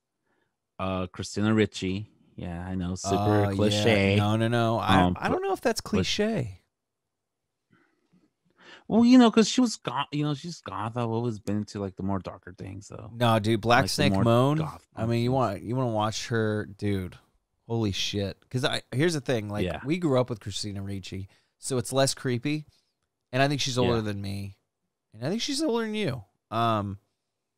But I think she's older than me by a couple of years, like 3 or 4 years. that's so hot. But like when they're so close to you in age, you do that creepy fantasy thing where you're like, you I could know. have been with me. No, she. I could definitely date her. Oh, if she'll only Just meet 'cause- me, she'll Just definitely because you're in date the me. same age bracket, it's such psychosis. God, dude, I got a chance. How? This is how you know we need to go therapy. What in our freaking minds Yeah. make us believe that these like actresses are gonna like? You know- If Jennifer do you know why, Love Hewitt just Danny? sees me one time, she's gonna fall in love. Because What? actresses and actors Those are are broken romantics? people, and we know, you know as well as I do, they need us. I don't know, but no, Yeah. dude. Like I don't know what goes on. There's a glitch in our brains as men, and it's a cocky glitch in our dicks that tells us that, no, whatever, man. She might be into you. But even a loser thinks that. There's a little voice in every man's head that says, give it a shot. Mhm. And the only difference is there's the men that listen to that voice, and then there's the men that don't listen to that voice. And then there's the men like Well, me and here's the you that I problem, think Goobs. sometimes listen and most of the time suppress it. Well, here's the thing. Also, just to throw it out there, Jessica Alba was also another one. No, yeah, Like, definitely. And I was thinking and her Idle too. Hand, like and in the last half an hour where 'cause she's like they're at the walking dance, around like, right? in a bikini. Yeah. Oh yeah, and she almost Yeah, and then where, she almost like, gets The her face Offspring is playing. flattened. I just recently That's rewatched right. that because it was on That's it was right. on TV. Seth Green's in it. Oh, really? It's a great freaking movie. Yeah, He's one of the friends. the guy from the Mighty Ducks. Yeah, one of the Daredevil. Yeah, he was one of the Bash brothers was the one who got his head chopped off. yeah. Good Tom movie. DeLonge also comes out in that movie. That is a Yeah, good great movie. fucking That's a movie. fun Anyways, movie. Idle Hands. To They anyone just who's don't not make them like they used to. Idle Hands with Devin Sawa. What was his name? Devin Sawa. Yeah, there you go. Yeah, everybody's sweetheart if you were from the fucking 90s. Dude, If you were sweetheart. from And then he just didn't the- doesn't do shit but yeah, anymore. I mean, he does Stan? He's Stan. What else does he have to do? He's Stan. I mean, that's true. It's timeless, right? We're still talking about it. He's getting his mailbox money. No, but what I was saying is like all those actresses came out in those movies, like the teen bopper movies, where like the loser gets like, the girl of his dream at the end. So you're like, hey, I'm the loser. That's me. I'm gonna. Hey, Mom, look, That's that guy looks me. like me. She's all, did you take out the garbage? Hey, look, Mom, I'm a shit, dude. You're all, hey, look. Rachel Lee Cook, Jennifer Love Hewitt, Jessica Alba. If you all listen to this, I'm Christina Ricci. I'm sorry. Don't think I'm a stalker. I'm gonna look where you guys are. And Don't be worry, like, we're "Hey, gonna I'm gonna tag all these go women. have coffee with me. But if you do want to go have coffee with me, I'm slide through to my DMs. Yeah, that wasn't creepy.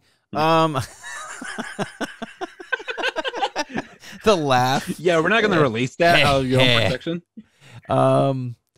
So I think we definitely. Why do we get so excited? Oh, I'm sorry. No. We didn't get sidetracked. It was all relating to what we're talking about. But I was just gonna bring it back. You know, I don't feel bad about what I said. I just think I could have changed the way I delivered it. But yeah, and I mean, there's always buts. And I mean, Coop, again, just to analyze just to analyze what you were saying. Do you feel you already hostile around her before, in any situations, just knowing that I feel like it was just girlfriend is there, does that already puts you on these? Well, so the thing that sucks is I've told him about on several separate occasions, about 6 or 7 times in the last 6, 7 years. She's toxic. She's alienating you from your family. I don't think it's a good idea. My mom, when one of my mom's last trips to California, literally said that to him in front of his brother and his mother. I mean, it's no mystery, man. She's just bad news. I can't. But the thing is it's none of my business who my dad's with, you know. And if he's happy with that person, then I'm happy for him. But I can't. No, but here's the thing, and this is how you got to live your life, because it's been. And no, I know. But what I'm gonna get at is I'm not saying I'm not saying I'm wrong, but what I'm saying is what I need to do, and I'm gonna let you say what you have to say because I'm sure it's good to hear. But I just wanted to say, like, no, go ahead. I'm exhausted, man. I've been trying to get this to work for almost 10 years. Like, I mean, I graduated college in 2013, man. It's almost been 10 years, and like, he just doesn't get it, you know. So I'm kind of like over it. He's been having hard problems this year, and you know, he kind of told me without saying it, like, you know, if things are a problem with her and everyone has a problem with her, then I'm pretty much just gonna not come around anymore. And I say, you know, it's a shame, but you got to do what you got to do. And I mean, I'm not gonna go out of my way to spend time with this person or invite her to my house. She's been kicked out of my house twice. Once she made like this racially insensitive comment that pissed me and Steph off maybe 5 years ago, and we kicked her out of our original place. A year or two goes by, things fine. Things get a little bit better. I let it go. But it's like things never get apologized for, fixed, dealt with, changed. And that's why I don't feel bad, because I've been dealing with her crap for the better part of 8 years. And enough's enough, man. Like, she's a bad example to my children. No one in my family likes her. I don't know, dude. I can't. If I'm going to be the only one that says something, then that's the way it is. And if he hates me for it, then that's fine. But at least I did my part. Because I know if I was with someone shitty, I would want, even though I probably know I wouldn't listen to them, I would at least want to know that they tried to tell me about it if I didn't see it. So, but what were you going to say, man? Like, I kind of cut you off for sure. Yeah. No, it's cool, man. Because you said, no, fuck that. Off also while you're doing your thing. No, just several notes here because I'm keeping notes. Number one, like, I feel like from a I'm a little bit biased because you're my boy. I'm gonna have your side regardless. But like from a third party, I feel like, maybe you might have been a little bit too harsh on her since the get-go, because you are, you know, still figuring out your life, early 20s. And this person is now, you know, replacing your dad's time, where it should be replacing your mom's spot with this other person. Sorry. Yeah. So maybe you maybe did have a little bit, you know, a hostile situation, and that's understandable. You know, it is what it is. That's one thing I was gonna say. But the other thing also is, like, you were saying, you made a comment that, you know, it's your dad's life, it's not your business, and you shouldn't really like be involved with it because it's like your dad's personal. But no, fuck that, dude. Why shouldn't you be involved with it? Yeah. Like, that's such a freaking, I hate when people are like, well, that's not my business, my parents' business. Like, well, that is your parents. They're supposed to be guiding you and guarding you. Yeah. And supposed to be setting an example. Regardless of what your dad has done, that dude is still your father. He's still your bloodline. So of course, like, that's like, one of my brothers, he's a fucking heroin addict, but that's his business. I'm not gonna tell him how to live his life because that's his business. No, that's my brother. Like, yeah, for sure. I'm pretty sure your relationship with your dad is, well, obviously it's not like the best, but if something was to happen to your dad tomorrow, that's an understatement. But if something was to happen to your dad tomorrow, you're fucking dropping everything to be next to his side, right? Yeah, no, and that's the thing that hurts me is, like, not to pat myself on the back, but I'm the loyal one. Like, I'm totally patting myself on the back, but I'm the loyal one of the kids, and it's and that's great. And it's just like, you're always burning bridges with me, dude. And I'm just, I've kind of like, I told him this weekend, I said, I'm tired, man. I'm tired of doing this, And we both kind of said the same thing, dude. And it's sad, but at the end of the day, man, like, I'm not sad about it, and that's guilt that I'm not carrying because he's got grandkids. So now it's his job to make an effort to see him. That's not my job. And if he doesn't want to fucking make an effort, because I ain't going up there no more. We got treated like, and that was another reason why I got mad, is we weren't going to eat until 3 o'clock that day that we left, because her son's baby mama was getting off of work then. Like, then she can come and eat and heat up a plate. Wow. Yeah. I've never come from a place where, especially in the Mexican culture or in Filipino culture or even the black culture, like, you show up to a party, it's already there, man. Like, you get a plate, but they didn't wait to cook. They didn't wait to serve for anybody. They're starting at that time, and you're here, you can eat. You don't wait? What kind of weird shit is that? So I was over it. I'm like, your grandkids are here now. They're children, like, under the age of 4, and we got to wait till 3 o'clock because homegirl gets out of work? Are you kidding me? I'm like, oh, my bad. I guess we're just the fucking in-laws over here. Like, what the fuck? Crazy. So I wasn't too happy about that. You're not the guest in the situation. You're not the guest in that situation. Well, yeah, we drove. We took time off of work. This person clearly didn't, because, it's like, and I'm not shitting on people that can't take time off of work. I understand. But what my point is, it's like, I also don't know anyone that would work late and expect everyone to wait for them. I mean, it's just like, that's very selfish. It's just weird, And it's just like, it makes your guests feel like they're not as meaningful as the people you're waiting for. But you know what? That's just her selfish ways. Because she's like, oh, well, before caring about my partner's children and family, I'm gonna wait until my family is taken care of first. Yeah, because it wasn't the baby mama of the son of the girlfriend, right? Yeah. No, it was her son's. So it was her grandkid. Yeah, but that's my point. Is she just wanted? That's the selfish, right? Oh, 100%. But she just wanted to flaunt being grandma in front of us, like, we care. And she's just a weird person, dude. There's people in this world that are very status driven. And it's not about being a good person. It's about it's about looking like you're a good person. That's more important than doing the work. And she's that kind of person. Yeah. And I hope my dad isn't, but I don't know anymore. And I mean, you wake up on time for church. Everything for church is ready to go. The Lord, hey, no one waits on the Lord. But, God forbid your family who comes out of town, wants to spend time with you, we're on the back burner. And hey, look, this ain't no knock on Jesus.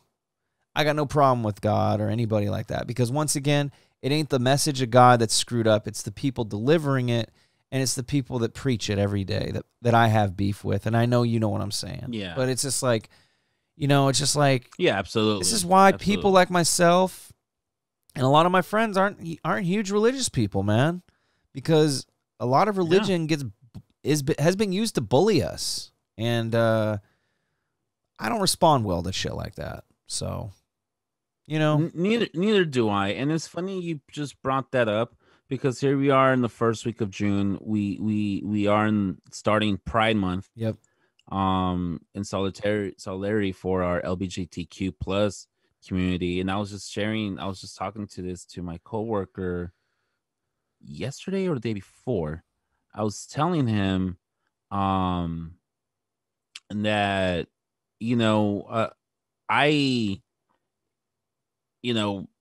there's a lot of stuff that I don't know about that community.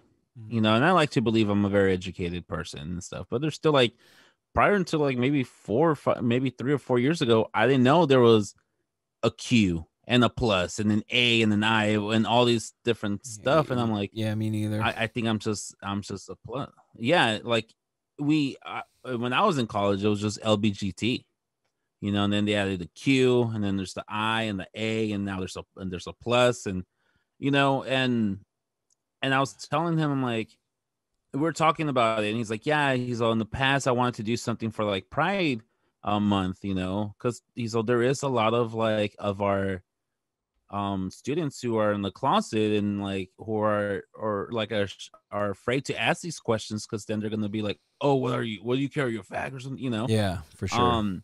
So and a lot of these times, like a lot of oppression towards that community has been done because of religion, Yeah. oh, because the Lord and the Bible says, fuck the Bible, fuck the, I'm not gonna Well, say that's fuck true, the but Lord. once again, it isn't the Bible. But like, it's people interpreting things and pushing their political agendas Yeah. and using religion as the tool for that. Because I don't truly believe many religions are homophobic. I think it's just the people practicing this shit. This one time, a very religious person, we were having this conversation in one of my classrooms. This is when I was teaching adults, and a very conservative person says, he's like, yeah, I may not agree with your lifestyle. He was telling to a student who identified as a member of the LGBTQ community. He goes, I don't agree with your lifestyle, but I'm not saying you're wrong. He's like, just like Jesus says, hate the sin, but love the sinner. Yeah. And so I might not agree with your lifestyle, but at the end of the day, that's your choice, and I'm gonna love you as a person as it is. And that's the thing about with your flaws, and that's the thing think that that's we like learned. the one thing that But once again, like what he's just repeating is labels don't dictate your actions. I mean, exactly. Sometimes they do, but it's only because your actions preceding that. Like if you need proof, like, yeah, you're a murderer. Yeah, because we saw you kill someone. Okay. But you're not just going to go call someone a murderer that's never done that. So it's the same thing. Like, it's like just because you don't get it or identify with it. And that's the way I look at it, is like, I don't need to understand it. I don't need to identify with it. I'm all within people's rights being protected because I want my rights to be protected. And that's, at the end of the day, that's all that matters. Exactly. Is I treat people the way I want to be treated. And, that's it. And I think that's all everyone wants. So that's why I'm like, I got no problem with any of that, because we're all just trying to do the same shit. I have family members, very right-wing family members who are like, complete opposite spectrum when it comes to political views and social views and stuff. I still love them, but just don't talk about that shit because it's going to be a fight. Yeah. And this particular person posted something on Instagram. It was a meme about like, oh, we need to teach kids to be be manly, blah, blah, blah, not teach them. And it's that same meme, like, oh, how real men dress. And they show people from like the 1920s and then men today, and they put them like wearing like this gender binding or gender, blending type of dressing style. And I'm like, well, in the fucking 1800s, they wore wigs, like, actually, that was, manly man, up to standard. No, that's a good point. It's late 17th, 18th century. There you go. Like, okay. But my like, I'm seeing this and I'm like, that's what's wrong with society. Like, this is why it's hard for the male community to have these type of conversations, not just, when it comes to sexuality or homosexuality, but like with any sort of stigma or any sort of I wouldn't say weakness, with any sort of sign that makes you less of a quote unquote man. This is why we don't talk about it. Like, oh, I'm not gonna tell my parents that I cried because, my girlfriend left me. Oh, what are you, a girl? Guys don't cry. I wonder if she left like, you. Like, is she a lesbian? Of course, you're fucking, yeah, she's a fucking, you're a fucking pussy. Like that's, and unfortunately, this is how people think. Well, at least I think people think that way. The people who associate with immediately don't, but this is why we carry such a big burden, and there's no surprise where you know males have such like a high rate of suicide and addiction because we suppress our, like we were just talking about last week, man. Rather than like fixing the problem, we put a band-aid over it. Yeah. And I feel like a very bad virus in our society is this toxic masculinity ideology, and Yeah.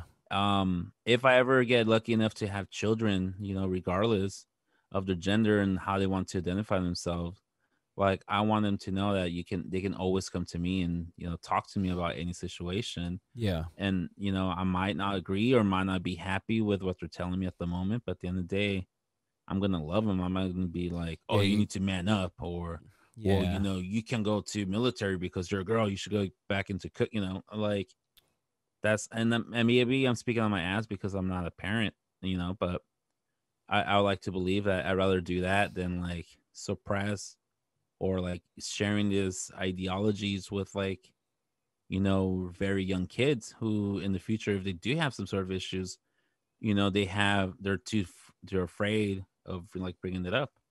Yeah. No, I definitely. Does that make sense, Coop? That makes sense. I sometimes confuse myself. I think it's becoming more of a thing for men to be more honest, and like you said, in daily life, I still witness a lot of that aggro crap. So I don't like it either, man. And then see, that's the thing, I'm caught in the middle because I don't consider myself like, yeah, I don't know how to word it when it comes to political, but like spectrum. I feel like I'm kind of middle. Well, no, not even politically. I mean, as far as like male bravado goes, like I wouldn't say I'm definitely not like a macho, but like I'm definitely not like super. I don't know what the other the opposition of that is, but I'm just a normal dude. Like I'm proud of I'm proud of being a man. I knock being a dude. I like busting balls about girls driving poorly.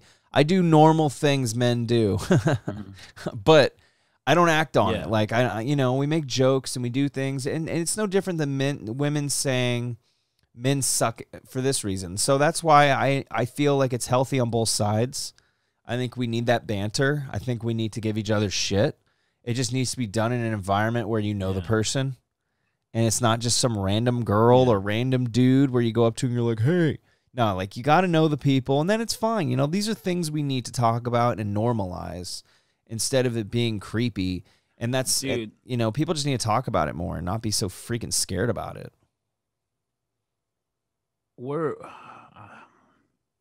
But that's my opinion on it. Without saying any names, and I think you're absolutely correct. And I think you're 100% right. We come from a group of friends and background where we'll bust on each other's balls all day. Yeah, we'll call you that you're gay, or we'll make fun of you and do all those that toxic male masculinity shit that I'm out here preaching. Oh, you shouldn't be doing that. But it's only toxic amongst friends. If you don't. Yeah, exactly. It's only toxic if you don't know the people. That's how I feel. Yeah, I don't think it's toxic when we're all hanging out. No, and I feel, and to banter, we like to banter. We like busting each other's balls and whatever, But the moment somebody from the outside of the media circle, if they come and start attacking that person with the same thing, we're gonna knock that dude out. Everyone's going on that person, because even if you're against the guy in our circle, like you don't do that. No, I agree with that 100%. No. I'll even jump on that guy's neck if he's saying what I'm saying. Yeah, absolutely. Like, just stay out of your because stay out of your, we're stay in your fucking lane, dude. Yeah. No, like this is us joking around with somebody that we know and we fucking love in the door. But we will never do that to anybody that we do not know. Mm-hmm. And especially somebody who identifies themselves under, whatever. We're not gonna, oh dude, you're gay. Oh, look at this fucking fake. No. Well, and that's the thing. I don't think we've ever done that. I can speak for myself, definitely, and I'm pretty sure it's the same for you, but I don't think we've ever meant that in a literal sense. So, no. Never. It's more like a synonym for asshole, or not that that's saying it's right, but I could comfortably say I've never used any kind of hate speech and coming from a place of hate.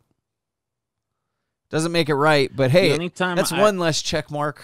Yeah. Yeah. No, I final story on this. And this is like the type of people who I am and people I like to associate myself with. We went to a show in San Francisco. It was this band called Nortec Collective, and they blend kind of house music with like traditional Mexican regional music, whatever. Uh-huh. So we're in San Francisco. We're leaving. One of my friends, he's freaking drunk. He's drunk off his fucking mind. And he starts like wandering around. He starts like legit just wanders off. And we're calling him, but we're not calling him by his first name. We're calling him by his last name. Uh-huh. I'm not gonna say his last name, but it starts Right. with a P. It starts with the letter P. So we're calling from him. We're calling for him like, where the fuck you doing? Where the fuck you going? Hey, so and so, like, whatever. And some guy in front of us turns around and he goes, so what you say? And we're like, oh no, dude, we're not talking to you. We're calling for a friend. He goes, no, what you call me?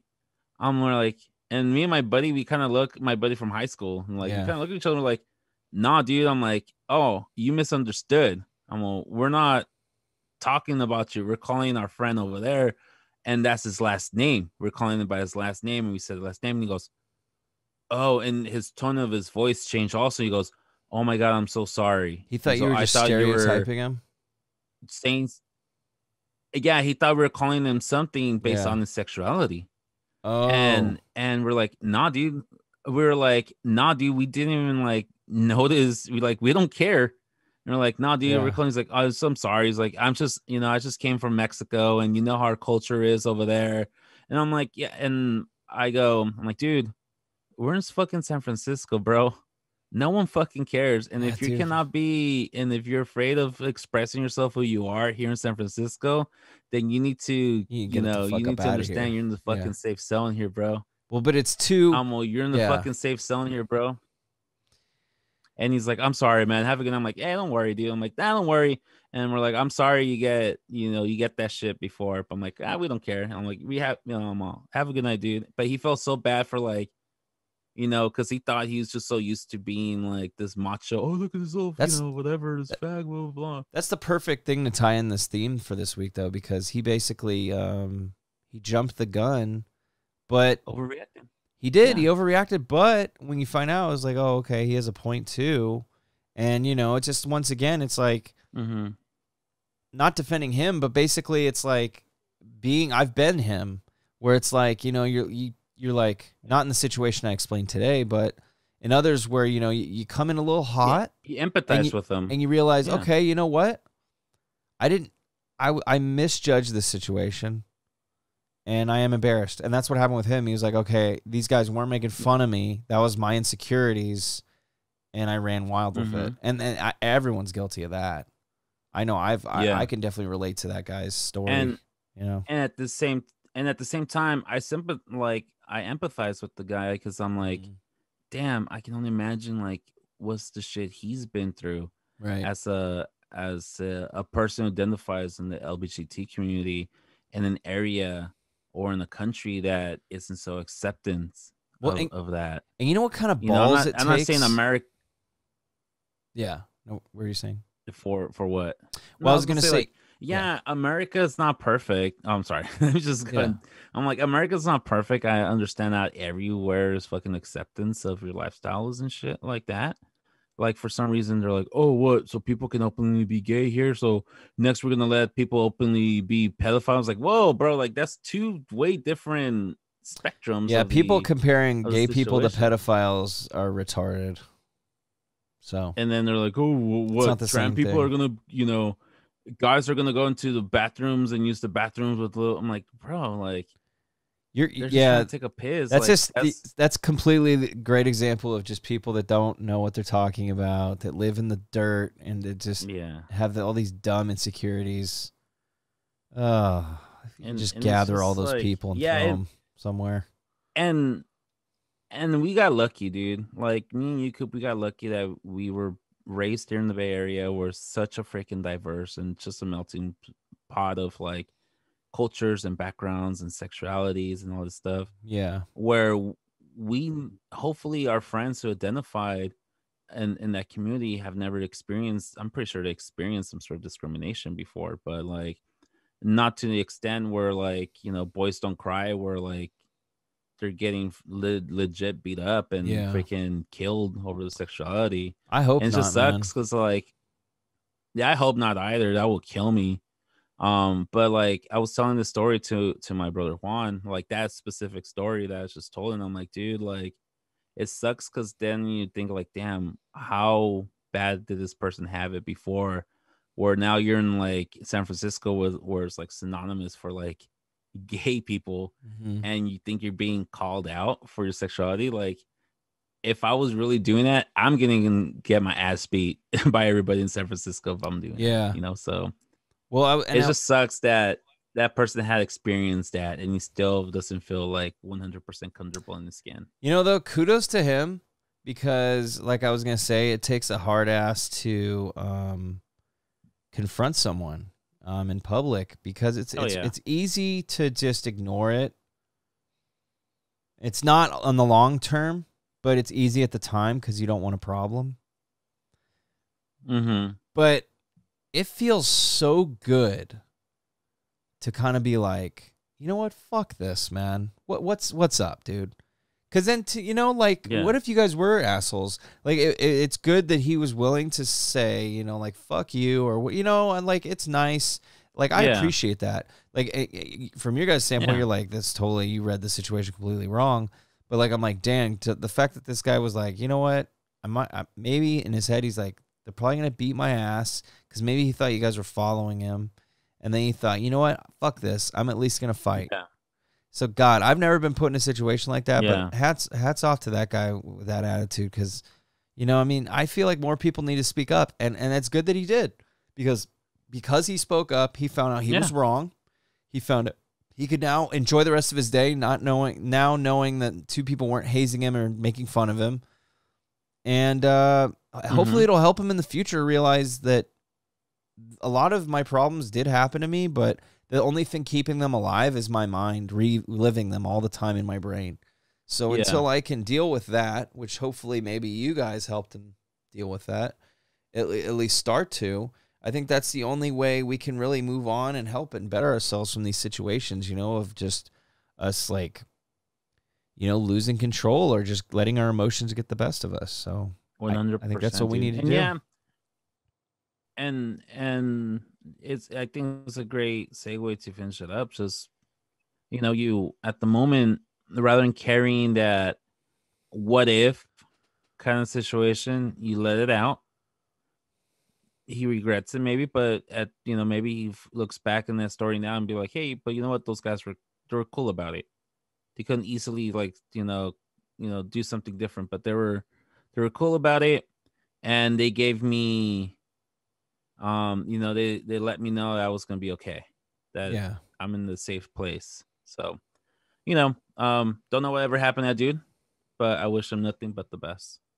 Yeah, man. Me too, man. And we're going to give a couple shout outs here before we head out. I wanted to give a brief shout out to the FutCvlt boys, Brian and Miguel.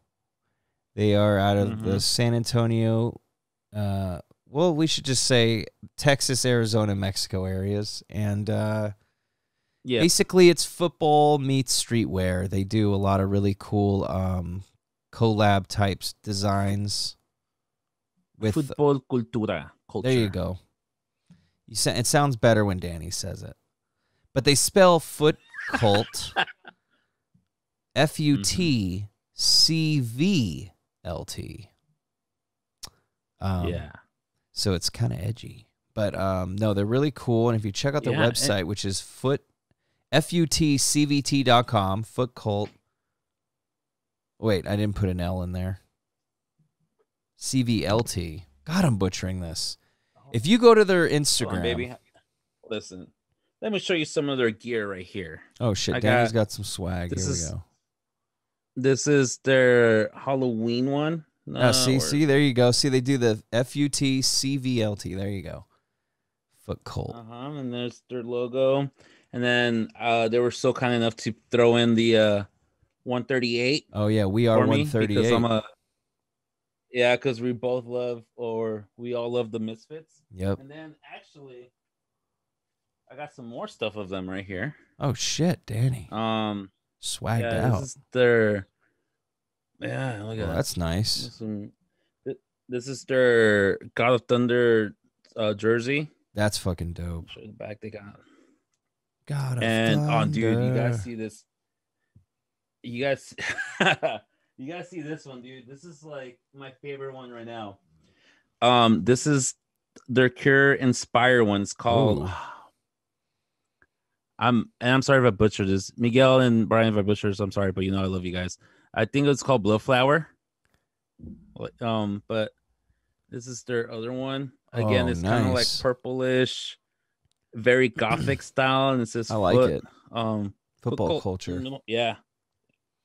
That's some stickers here. That should probably dude, that's sick. But yeah, dude.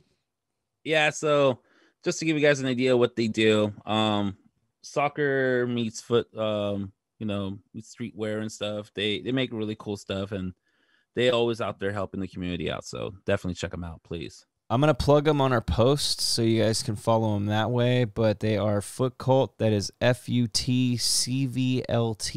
on Instagram, and if you want to check out their website, that is FUTCVLT.com. That's football meets streetwear. Get at it. Last plug, it's not really a plug. Last shout out is going to be from our friends over at the Hi How Are You Project. They're out of Austin, Texas. We kind of met them up through you, basically. I remember you telling me about the soccer team. God, I feel so shitty about it. Yeah. The soccer team out of... I can explain it again. And yeah.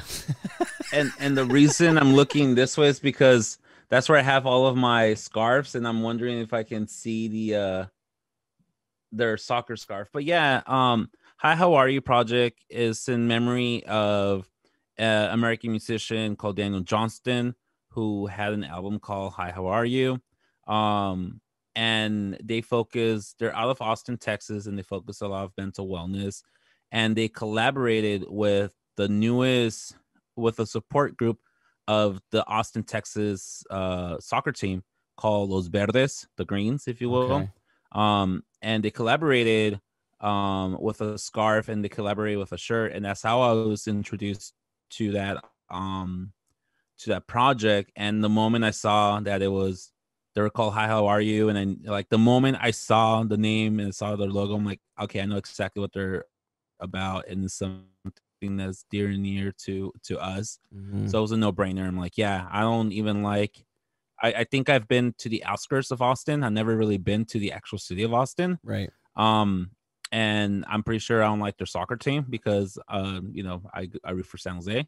But the moment I saw what they stood for, I'm like, yeah, I need to like support them. Yeah.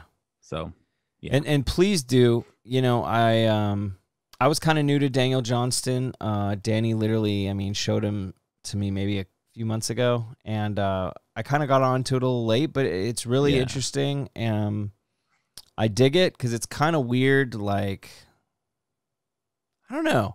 It's weird, like 60s, 70s era, like, I don't even know how to explain it, but it reminds me of just...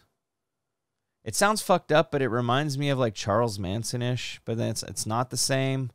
But then, like, you ever heard any of Charles Manson's stuff before he like started killing people? Yeah. It's just, it's just weird, rocky kind of music that's just different.